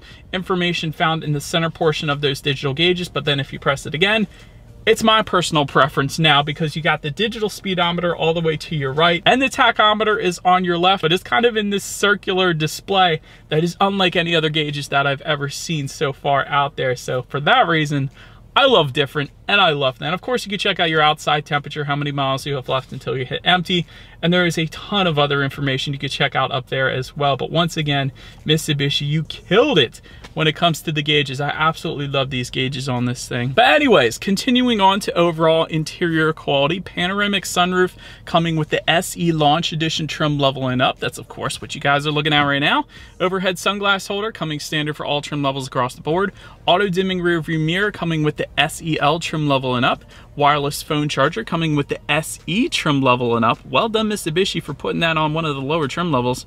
That's pretty cool. 3-zone climate control coming with the SEL trim level and up. I already mentioned that to you guys. Overall interior quality is nearly perfect, and that's actually pretty darn good from where Mitsubishi used to be to where they currently are now, which is great. You got this carbon fiber look surrounding the power window buttons on the doors. I absolutely love that. You have some stitched leather found just above the passenger side glove box, along with this piano black finish located in between the air vents up there as well. Also have some very soft touch material on the doors themselves, which I absolutely love. You usually don't find that either.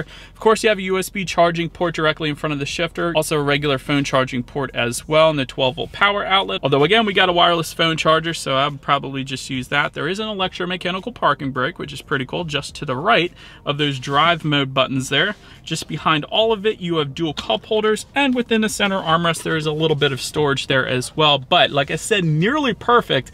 My constructive criticism when it comes to the interior quality, And I find this in a lot of SUVs and vehicles actually. There is this matte black finish just to the right of the shifter surrounding the electromechanical parking brake. That is unfortunately going to get scratched up and leave some marks that will essentially be unfixable. So that I don't like, and also that same material is found just in front of the door handles on the front doors here as well. So besides that, it is dang good without a doubt. The interior quality is a night and day difference between what it used to be, and still it is better than most of its competition, I would even say right now as well. So well done, Mitsubishi. That was very good. But anyways, taking a look now at the infotainment screen, there are two of them. You can get the 8-inch color touchscreen display coming with the ES, or if you go with any other trim level, you're going to get a 9-inch color touchscreen display, which is what you guys are looking at right now.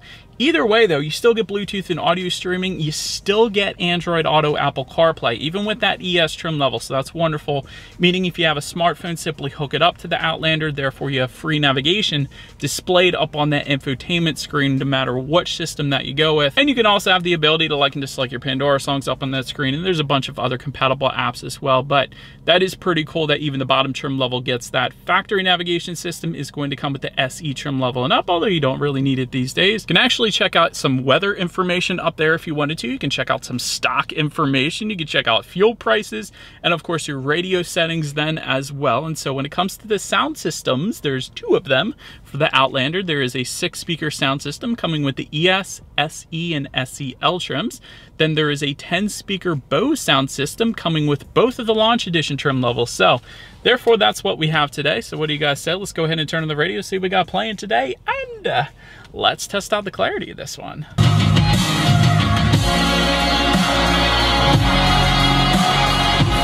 It just keeps getting better with this Outlander, I swear. That sound system was amazing. Bose, you killed it in the Outlander. I will say that. It's weird how some sound systems sound better in some cars than others. Like I just tested the Bose sound system in a Nissan the other day, Nissan Murano to be exact. And it wasn't anywhere near as good as the one found in the Outlander, which is kind of weird, but kind of cool. So I do like it better in the Outlander. Also, Bose sound systems are incredibly reliable. I've had them in my cars before.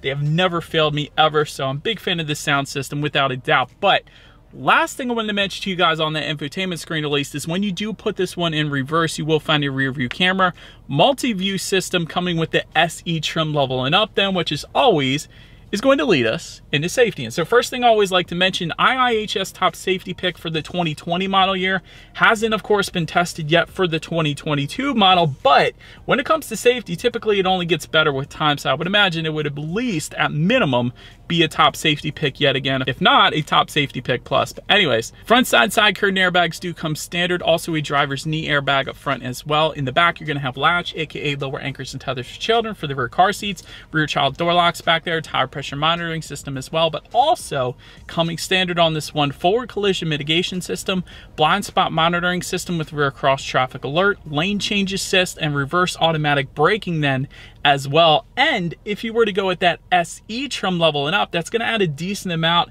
of extra safety included to that, coming with a safety suite known as Mi Pilot Assist, which essentially is Mitsubishi's name brand safety package. But anyways, if you were to go with those trims, you will get adaptive cruise control with traffic jam assist, lane keep assist, lane departure prevention, and traffic sign recognition then as well. And so overall, when it comes to my final thoughts here of the Outlander, if I'm being honest, the exterior styling is brilliant. It looks absolutely amazing. Interior is light years better than what it used to be. I absolutely love the interior quality actually in this. It's better than most of the competition right now, believe it or not. So that is absolutely wonderful. Rear window sunshade availability is great. We didn't have it on our SE Launch Edition trim level today, but I love that that's available because typically with SUVs, you're gonna have some kids in the back, and those rear window sunshades are always a big plus, of course. If it were me, if I were to buy this today, I would personally probably get the SEL all-wheel drive just because you do get the 12.3-inch digital gauge cluster like I'm looking at right now. You get leather seating, memory settings, 3-zone climate control, heated rear seats as well, so that's pretty cool. Also wanted to mention a little fun fact I don't think I mentioned to you guys earlier. The previous Outlander had 66 cubic feet of cargo capacity. This new one, 80 cubic feet, essentially 79 point whatever I said, but 80 cubic feet. That is a massive difference from what it used to be. So that's what I'm saying. This new Outlander is basically a completely different breed from what it used to be. So I absolutely love that. It's gotten so much better. As far as constructive criticism goes, besides those gray matte black finishes found right around the shifter there, the only other thing I can think of is maybe some ambient lighting would be cool to see in this thing. But other than that, this is dang near perfect, believe it or not. So I absolutely love this thing. Let me know what you guys think of the Outlander in the comment section below. That is about it for this one, you guys. Feel free to follow me on social media if you wanted to see what's coming next on the channel before it actually gets to YouTube. Be sure to hit the subscribe and the bell notification button. If you're into new car reviews, that is what we do here on this channel. After all, do appreciate you guys watching more than you know, and I will see you guys all in the next video. Stay gold.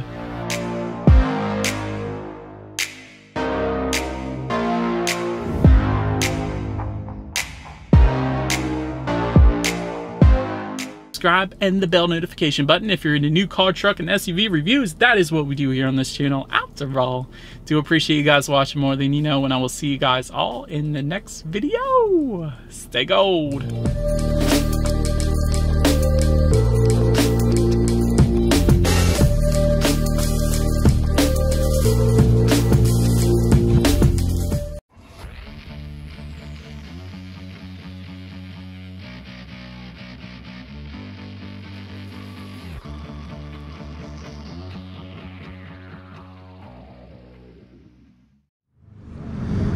Hey, this is Mike. I'm at Conway Ford in Conway, South Carolina, and I'm checking out the cutting edge of an American tradition, and that is the new Ford products. This is the 2016 Ford Fusion, and the Ford Fusion is a really good option for a lot of people as far as the size of a car and the features of a car, and it's very economical as far as the fuel economy. So let's check it out. This one does have 17-inch alloy wheels that are painted in the silver, the same color as the vehicle. And here in the front we have projector tube headlights with halogens powering those.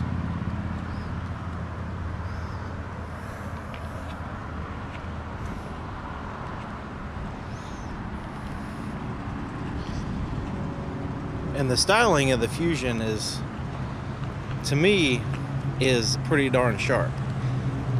That whole front end that they have with the sharp lines on the hood coming down close to that grill there, it kind of gives it like a airplane or something look to me. And it must have good aerodynamics because it has a highway rating of 36 miles per gallon, which is pretty good. Now it does have a 1.5 liter EcoBoost engine and a 6-speed automatic transmission, and there's gives you an idea of what's on the window sticker there. Now it does have the heated side mirrors and has this little section over here to help you avoid blind spots.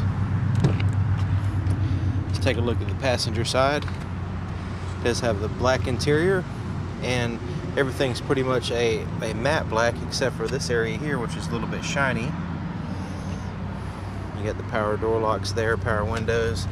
There's a speaker there in the door. You also have a bottle holder and some storage space around it. The seats are really striking when you look at them. They have like a wavy design there in the center with some white stitching, and it feels like a microfiber material that the seats are made out of. There's the glove compartment. It's pretty massive. It's got the compartment there at the top, like a little shelf. Plus you have this net here for quick access stuff. And check that out. Got some space under there. Let's take a look at the back seats. Inside of the back door is the same as the front, basically, as far as the styling and everything and quality. You do have, now this seat here is all the way back, so you can see that it's not too bad on the legroom, but not huge. Now the driver's seat is more of a normal position, but you can see there's plenty of room now. And these back seats do have the center armrest with some cup holders. You've you've got some vents back here for the backseat drivers, plus a power supply 12 volt down there. Now these seats do fold down, just in case you're going to Lowe's or something and you need some extra cargo space and less passenger space. You can fold them down and put stuff in there. Just make sure that the seat belt, you see it's letting you know you want to make sure that the seat belt is out of the way when you put the seat back up, and make sure it snaps in place.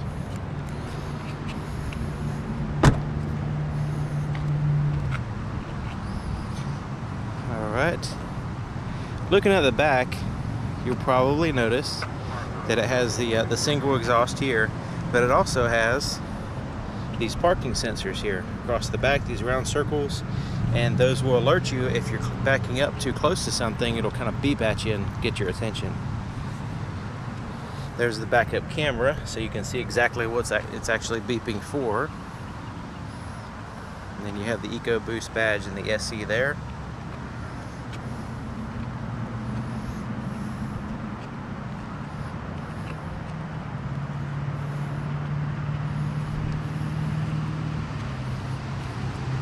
There's where you put your gas in. Now it is a capless design, so don't go looking around for the cap that doesn't need one. You just put the nozzle in, put gas in it, and you're good to go. It does have a seal around here to keep stuff out, but it is also designed to keep stuff out automatically, the way this door is and everything.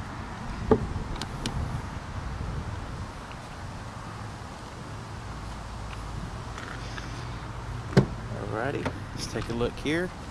Now the fun stuff begins. This is the inside of the driver's door where all the important stuff is. So you got your power window controls, your door lock controls are up here, and your side mirror controls there. You just have to choose which side you want, and then you can adjust it here. You can block out the rear windows from being rolled up and down with that button there. And then of course you got the bottle holder and the storage space in the door. Power adjustments on the driver's seat, and you do have some lumbar adjustments here. Automatic headlamps with the ability to turn them off. You can also have the parking lights, regular lights, and the automatics portion there. Here's the dimmer switches here, so you can adjust the brightness or dimness of the interior lighting and the dash. So let me get the key out so you can take a look at it. Here's the key.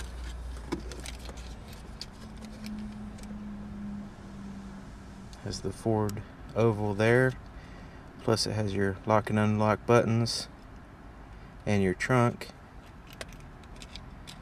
Let's go ahead and look at the trunk now before I forget. So opening up the trunk, you just take and you double tap this button just like you would double clicking a mouse, and it opens up. It gets to that point there, and then all you have to do is lift it up the rest of the way, and you can see it's a massive trunk, especially considering you can fold those seats down. There's your floor mats there in that bag. You have the grocery bag holders there, or you can also put a cargo net there. That's another use for those. So this lifts up, and then you've got a spare tire donut in there. Now definitely want to check, some manufacturers are not including a spare tire, so if you're buying a new vehicle nowadays, you want to make sure that you're aware of whether it has a spare tire or not.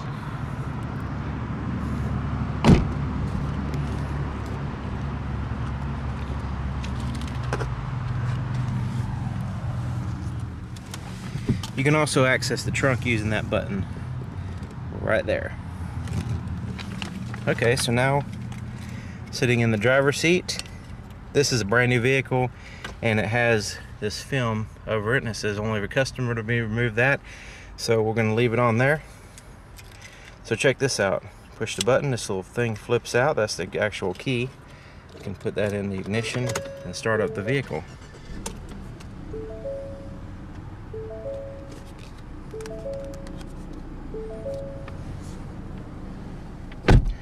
Alright, so now that we're doing the inside portion, I'm going to go ahead and move it into the shade to avoid the sunlight causing any more problems.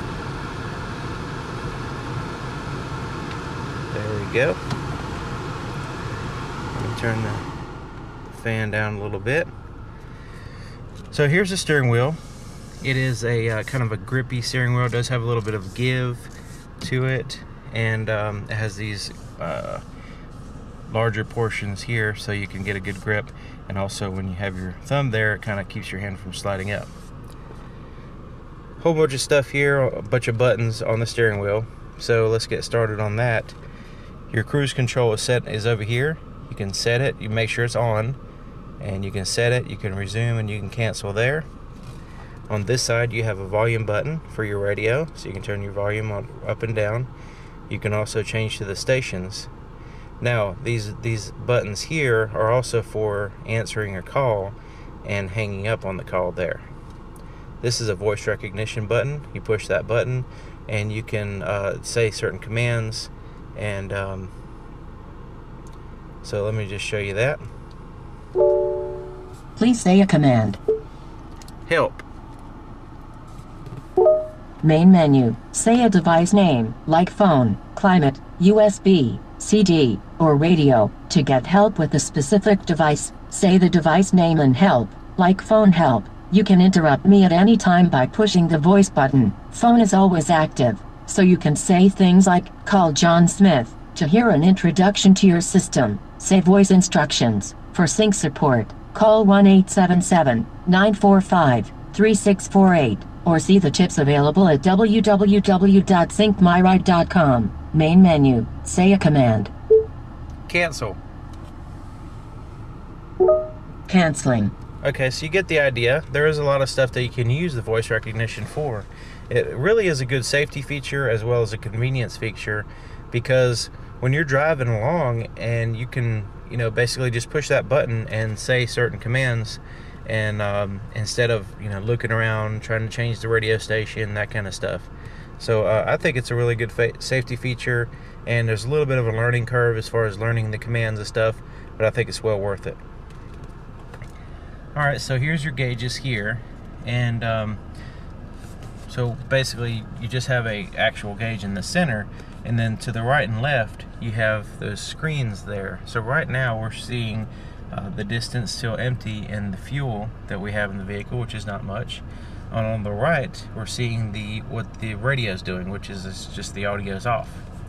So using those little screens, you see these little touch pads, these little buttons right here on the right and left of the steering wheel, and they correspond to the screen that's on the left and right. So I'm going to just scroll down with the arrow just so you can see what happens. It changes to an RPM gauge. It changes that to also include the coolant temperature, or you can go back to that mode. On the right, I'm going to go back, and I'm going to go into, say, climate, and go into there. And I'm going to scroll through that so you can see that I'm adjusting that. I'm going to go back out of that, go into navigation. Okay, so this vehicle doesn't have navigation, so it's just showing that it needs to be added. Entertainment, climate. So basically you get different options there. I'm going to go to entertainment again. So that way you can set the screen, you can kind of customize it based on your preferences. And then you've got two customizable screens, which is pretty cool. Alright, on this side you have a turn signal. You also, for your dimming your headlights. On that side is for your windshield washers and wipers. Alright, over here is an 8-inch touchscreen, and like I said, it does have this this film over it, so just ignore the film. Hopefully you could see it pretty good. Basically there's your climate control there. Now pushing the home button, I just want to show you there's climate on this corner, entertainment, phone, and the nav. If you had navigation installed, it would be on that corner. So it's real easy to just the four corners there. I'm going to go into the phone, and once Search for sync on your device and select sync once it is found. Yeah, there's no phone paired, but once you did have a phone paired in there, you'd be able to see the contacts and recent calls and all that good stuff. Your entertainment, this would be the radio. You do have Sirius satellite radio. You have a CD player. You can also play music through a USB device. There's all kinds of different ways of playing music through this sound system.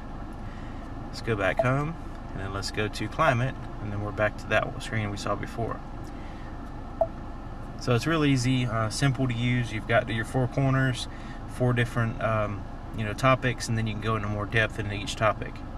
And then you can always go back to the home screen by pushing that button. There is some settings that you can change, but I'm going to keep it simple for you. CD player's there, right in this place here. Your volume control is there. Tune through the stations or your track. Eject the CD, change to the tracks there. Now this has a dual zone climate control, so the passenger can adjust there separate from the driver. And you got your rear defrosters and your front defrosters. You also have an automatic setting to where you can just set the temperature, push auto, and just roll with it. Now under here is a pretty neat little storage area, and it does have a, see if you can see that, it does have a power supply there, so you can put your cell phone in there and plug it in, let it charge, and it's out of the way, and you just use it through the Bluetooth system. That's one possibility of using that space. But I like the way you can kind of reach in there and access the stuff. That's a really cool feature. So here's the shifter, and I'm going to go ahead and put it in reverse to show you the backup camera. So that's a really clear image, and it's slightly distorted. The reason why is because it's a wide-angle view camera lens back there to get you the largest view of behind the vehicle. So the reason why it has those lines is to let you know an estimated trajectory of the vehicle as you're backing up and the size of the vehicle. So if I turn it to the right, the steering wheel, I'm turning it now, you see those lines move to kind of let you know you're going to be going in that direction when you back up. Now it is an estimate, so it's, don't just put it in reverse and floor it and go backwards, relying 100% on those lines, but it gives you a general idea of how wide your vehicle is going to be as you back up and what direction you're going to be going as you back up, looking at that screen. So I can continue on with the shifter, go down the neutral, I can go down the drive. Now I also go down to sport mode. So sport mode will focus the vehicle on performance a little bit more than economy. So that's what that's for. You can also change gears using these buttons here. So plus, and let me show you right here.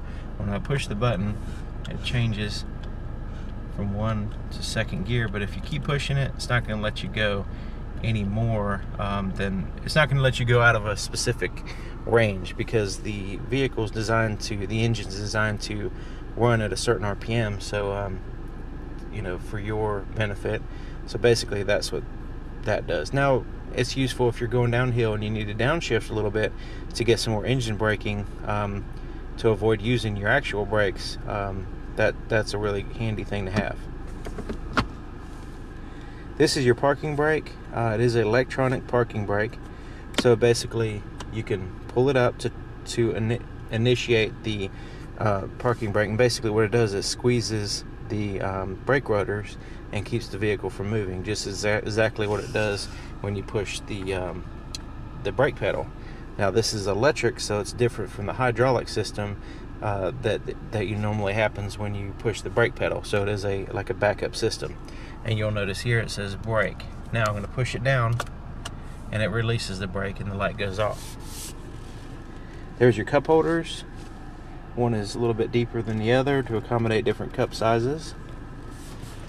Here's your center armrest here, and it also is a whole bunch of storage place. It does have this little tray that you can take out and dump it, and it is kind of rubbery on the inside of that tray. It's pretty neat. So in here you do have a power supply, 12 volt. You also have a USB and an SD card input, and so therefore, so like say the navigation, they plug in an SD card in there, and it will install the navigation into the system. From what I understand. Alright, so looking here, the rear view mirror, that's just kind of the standard style that flips up and down like that. You got these lights here on both sides. If you need like a quick light for something, you can also turn them all on like that. You can turn off the this is for turning off the rear windows. Like say if you don't want the rear windows to roll up and down, I'm pretty sure that's what that's for. Of course, you can make sure the lights don't come on or have them on like that. Place to put your shades is here. It is padded on the inside. You also have visors with mirrors and lights, which is cool. Same thing on that side. All right, let's take a look at that little engine.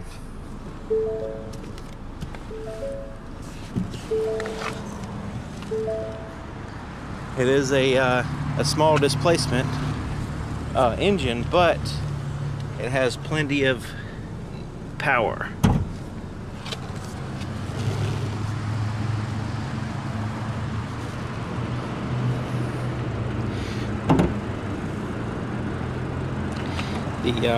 The little latch is right here onto the far right. So usually they're in the middle, but this one's to the far right. So there you have it, 1.5 EcoBoost engine, 4-cylinder, inline 4.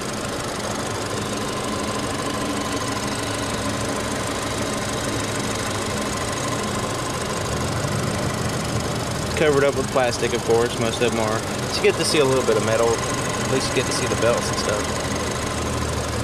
But anyways, there you have it.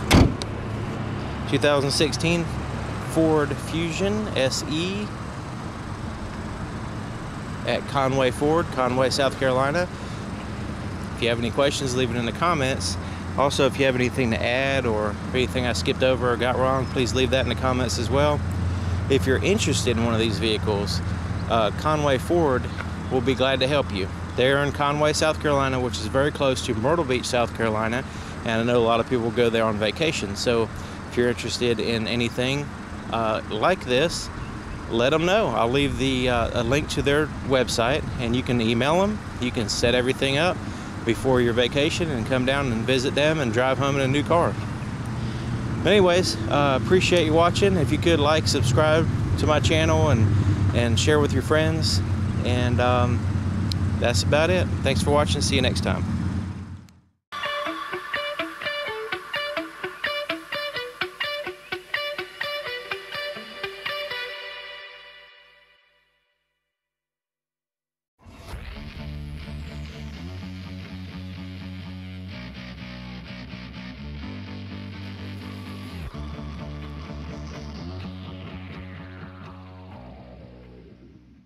Boldly styled, with acres of space inside and a commitment to quality that will surprise many, Peugeot's 407 is that rarest of commodities, a big Mondeo-sized French car you might actually spend your own money on. With some great diesel engines and a brilliant SW estate model, it's a class act. No market category in the industry has as densely populated a crop of high-quality products as the medium-range Mondeo sector.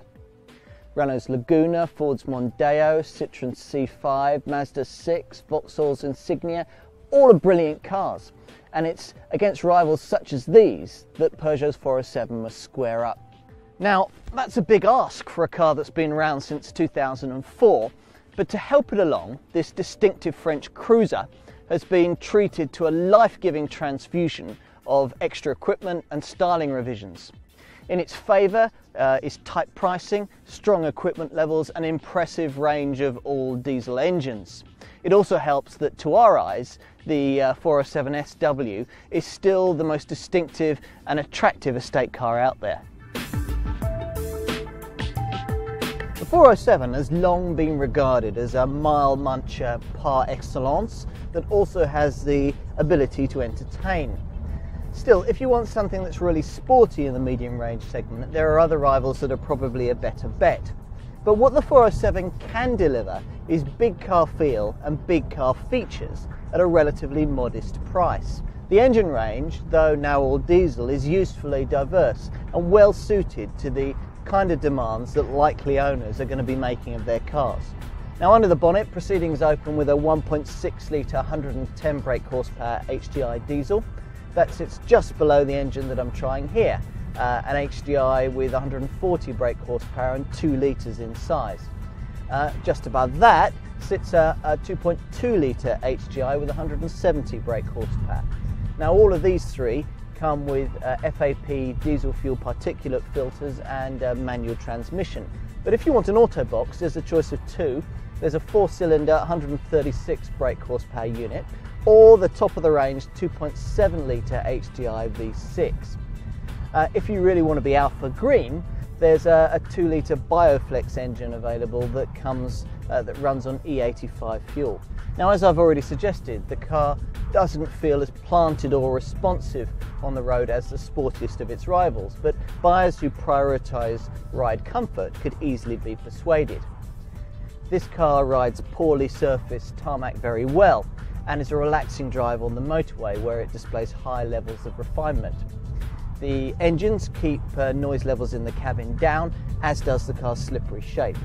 Safety is a strong point, with a clever standard ESP stability control system that also looks after the anti-lock brakes and the emergency brake assist system that gives you maximum retardation in emergency stops. It also looks after the brake force distribution system to make sure that there's stopping power to the maximum on each individual wheel. Now, up to 9 airbags can be specified for optimum protection: twin front, side, curtain airbags both sides, front and rear, and even an airbag in the steering column. Just to make doubly sure, there's a device called an impactor built into the chassis, which anchors the engine to the subframe so that it doesn't get pushed into the passenger cell in the event of a crash. Now, this is in theory a facelifted Peugeot 407, but you'd have to be a real brand anorak to notice the changes. In case you are, I'll tell you that the front grille section has been redesigned, the bumpers are restyled front and rear, the back bumper has a diffuser style insert at its base, and the rear light clusters have been restyled too. That's about it. Still, not much needed doing to this distinctive looking car, a design that looks utterly stunning from some angles but slightly unusual from others. What you can't argue with are the stylish yet futuristic looks of the SW Estate version. For those of you used to estates of this class being effectively hatchbacks with backpacks, incorporating all the aesthetic elegance of a conservatory mounting your vehicle, it all comes as a very welcome change. Now, even if you habitually carry quite a lot of stuff around with you, you might not necessarily need the SW Estate version. As you can see, the boot for the saloon model I've got here is pretty large, and you can extend it still further by folding forward the seat squabs to create a loading area that's actually very big indeed. You've also got this useful luggage net to stop loose items falling around during spirited cornering. But if all that's still not enough, then the SW Estate adds 87mm onto the rear overhang here to create a loading area that's 1700mm long and never less than 1100mm wide. Now, inside, Peugeot has gone large with piano black finishes. This lustrous black plastic is featured in plusher models like this one and adds a touch of class to the proceedings. Now, to be quite frank, that was needed thanks to the presence of things like these indicator stalks that are borrowed from cheaper Peugeot and Citroën models. The centre console with its cluster of little buttons always looks a little busy, but models with satellite navigation get a very slick system that you can see here.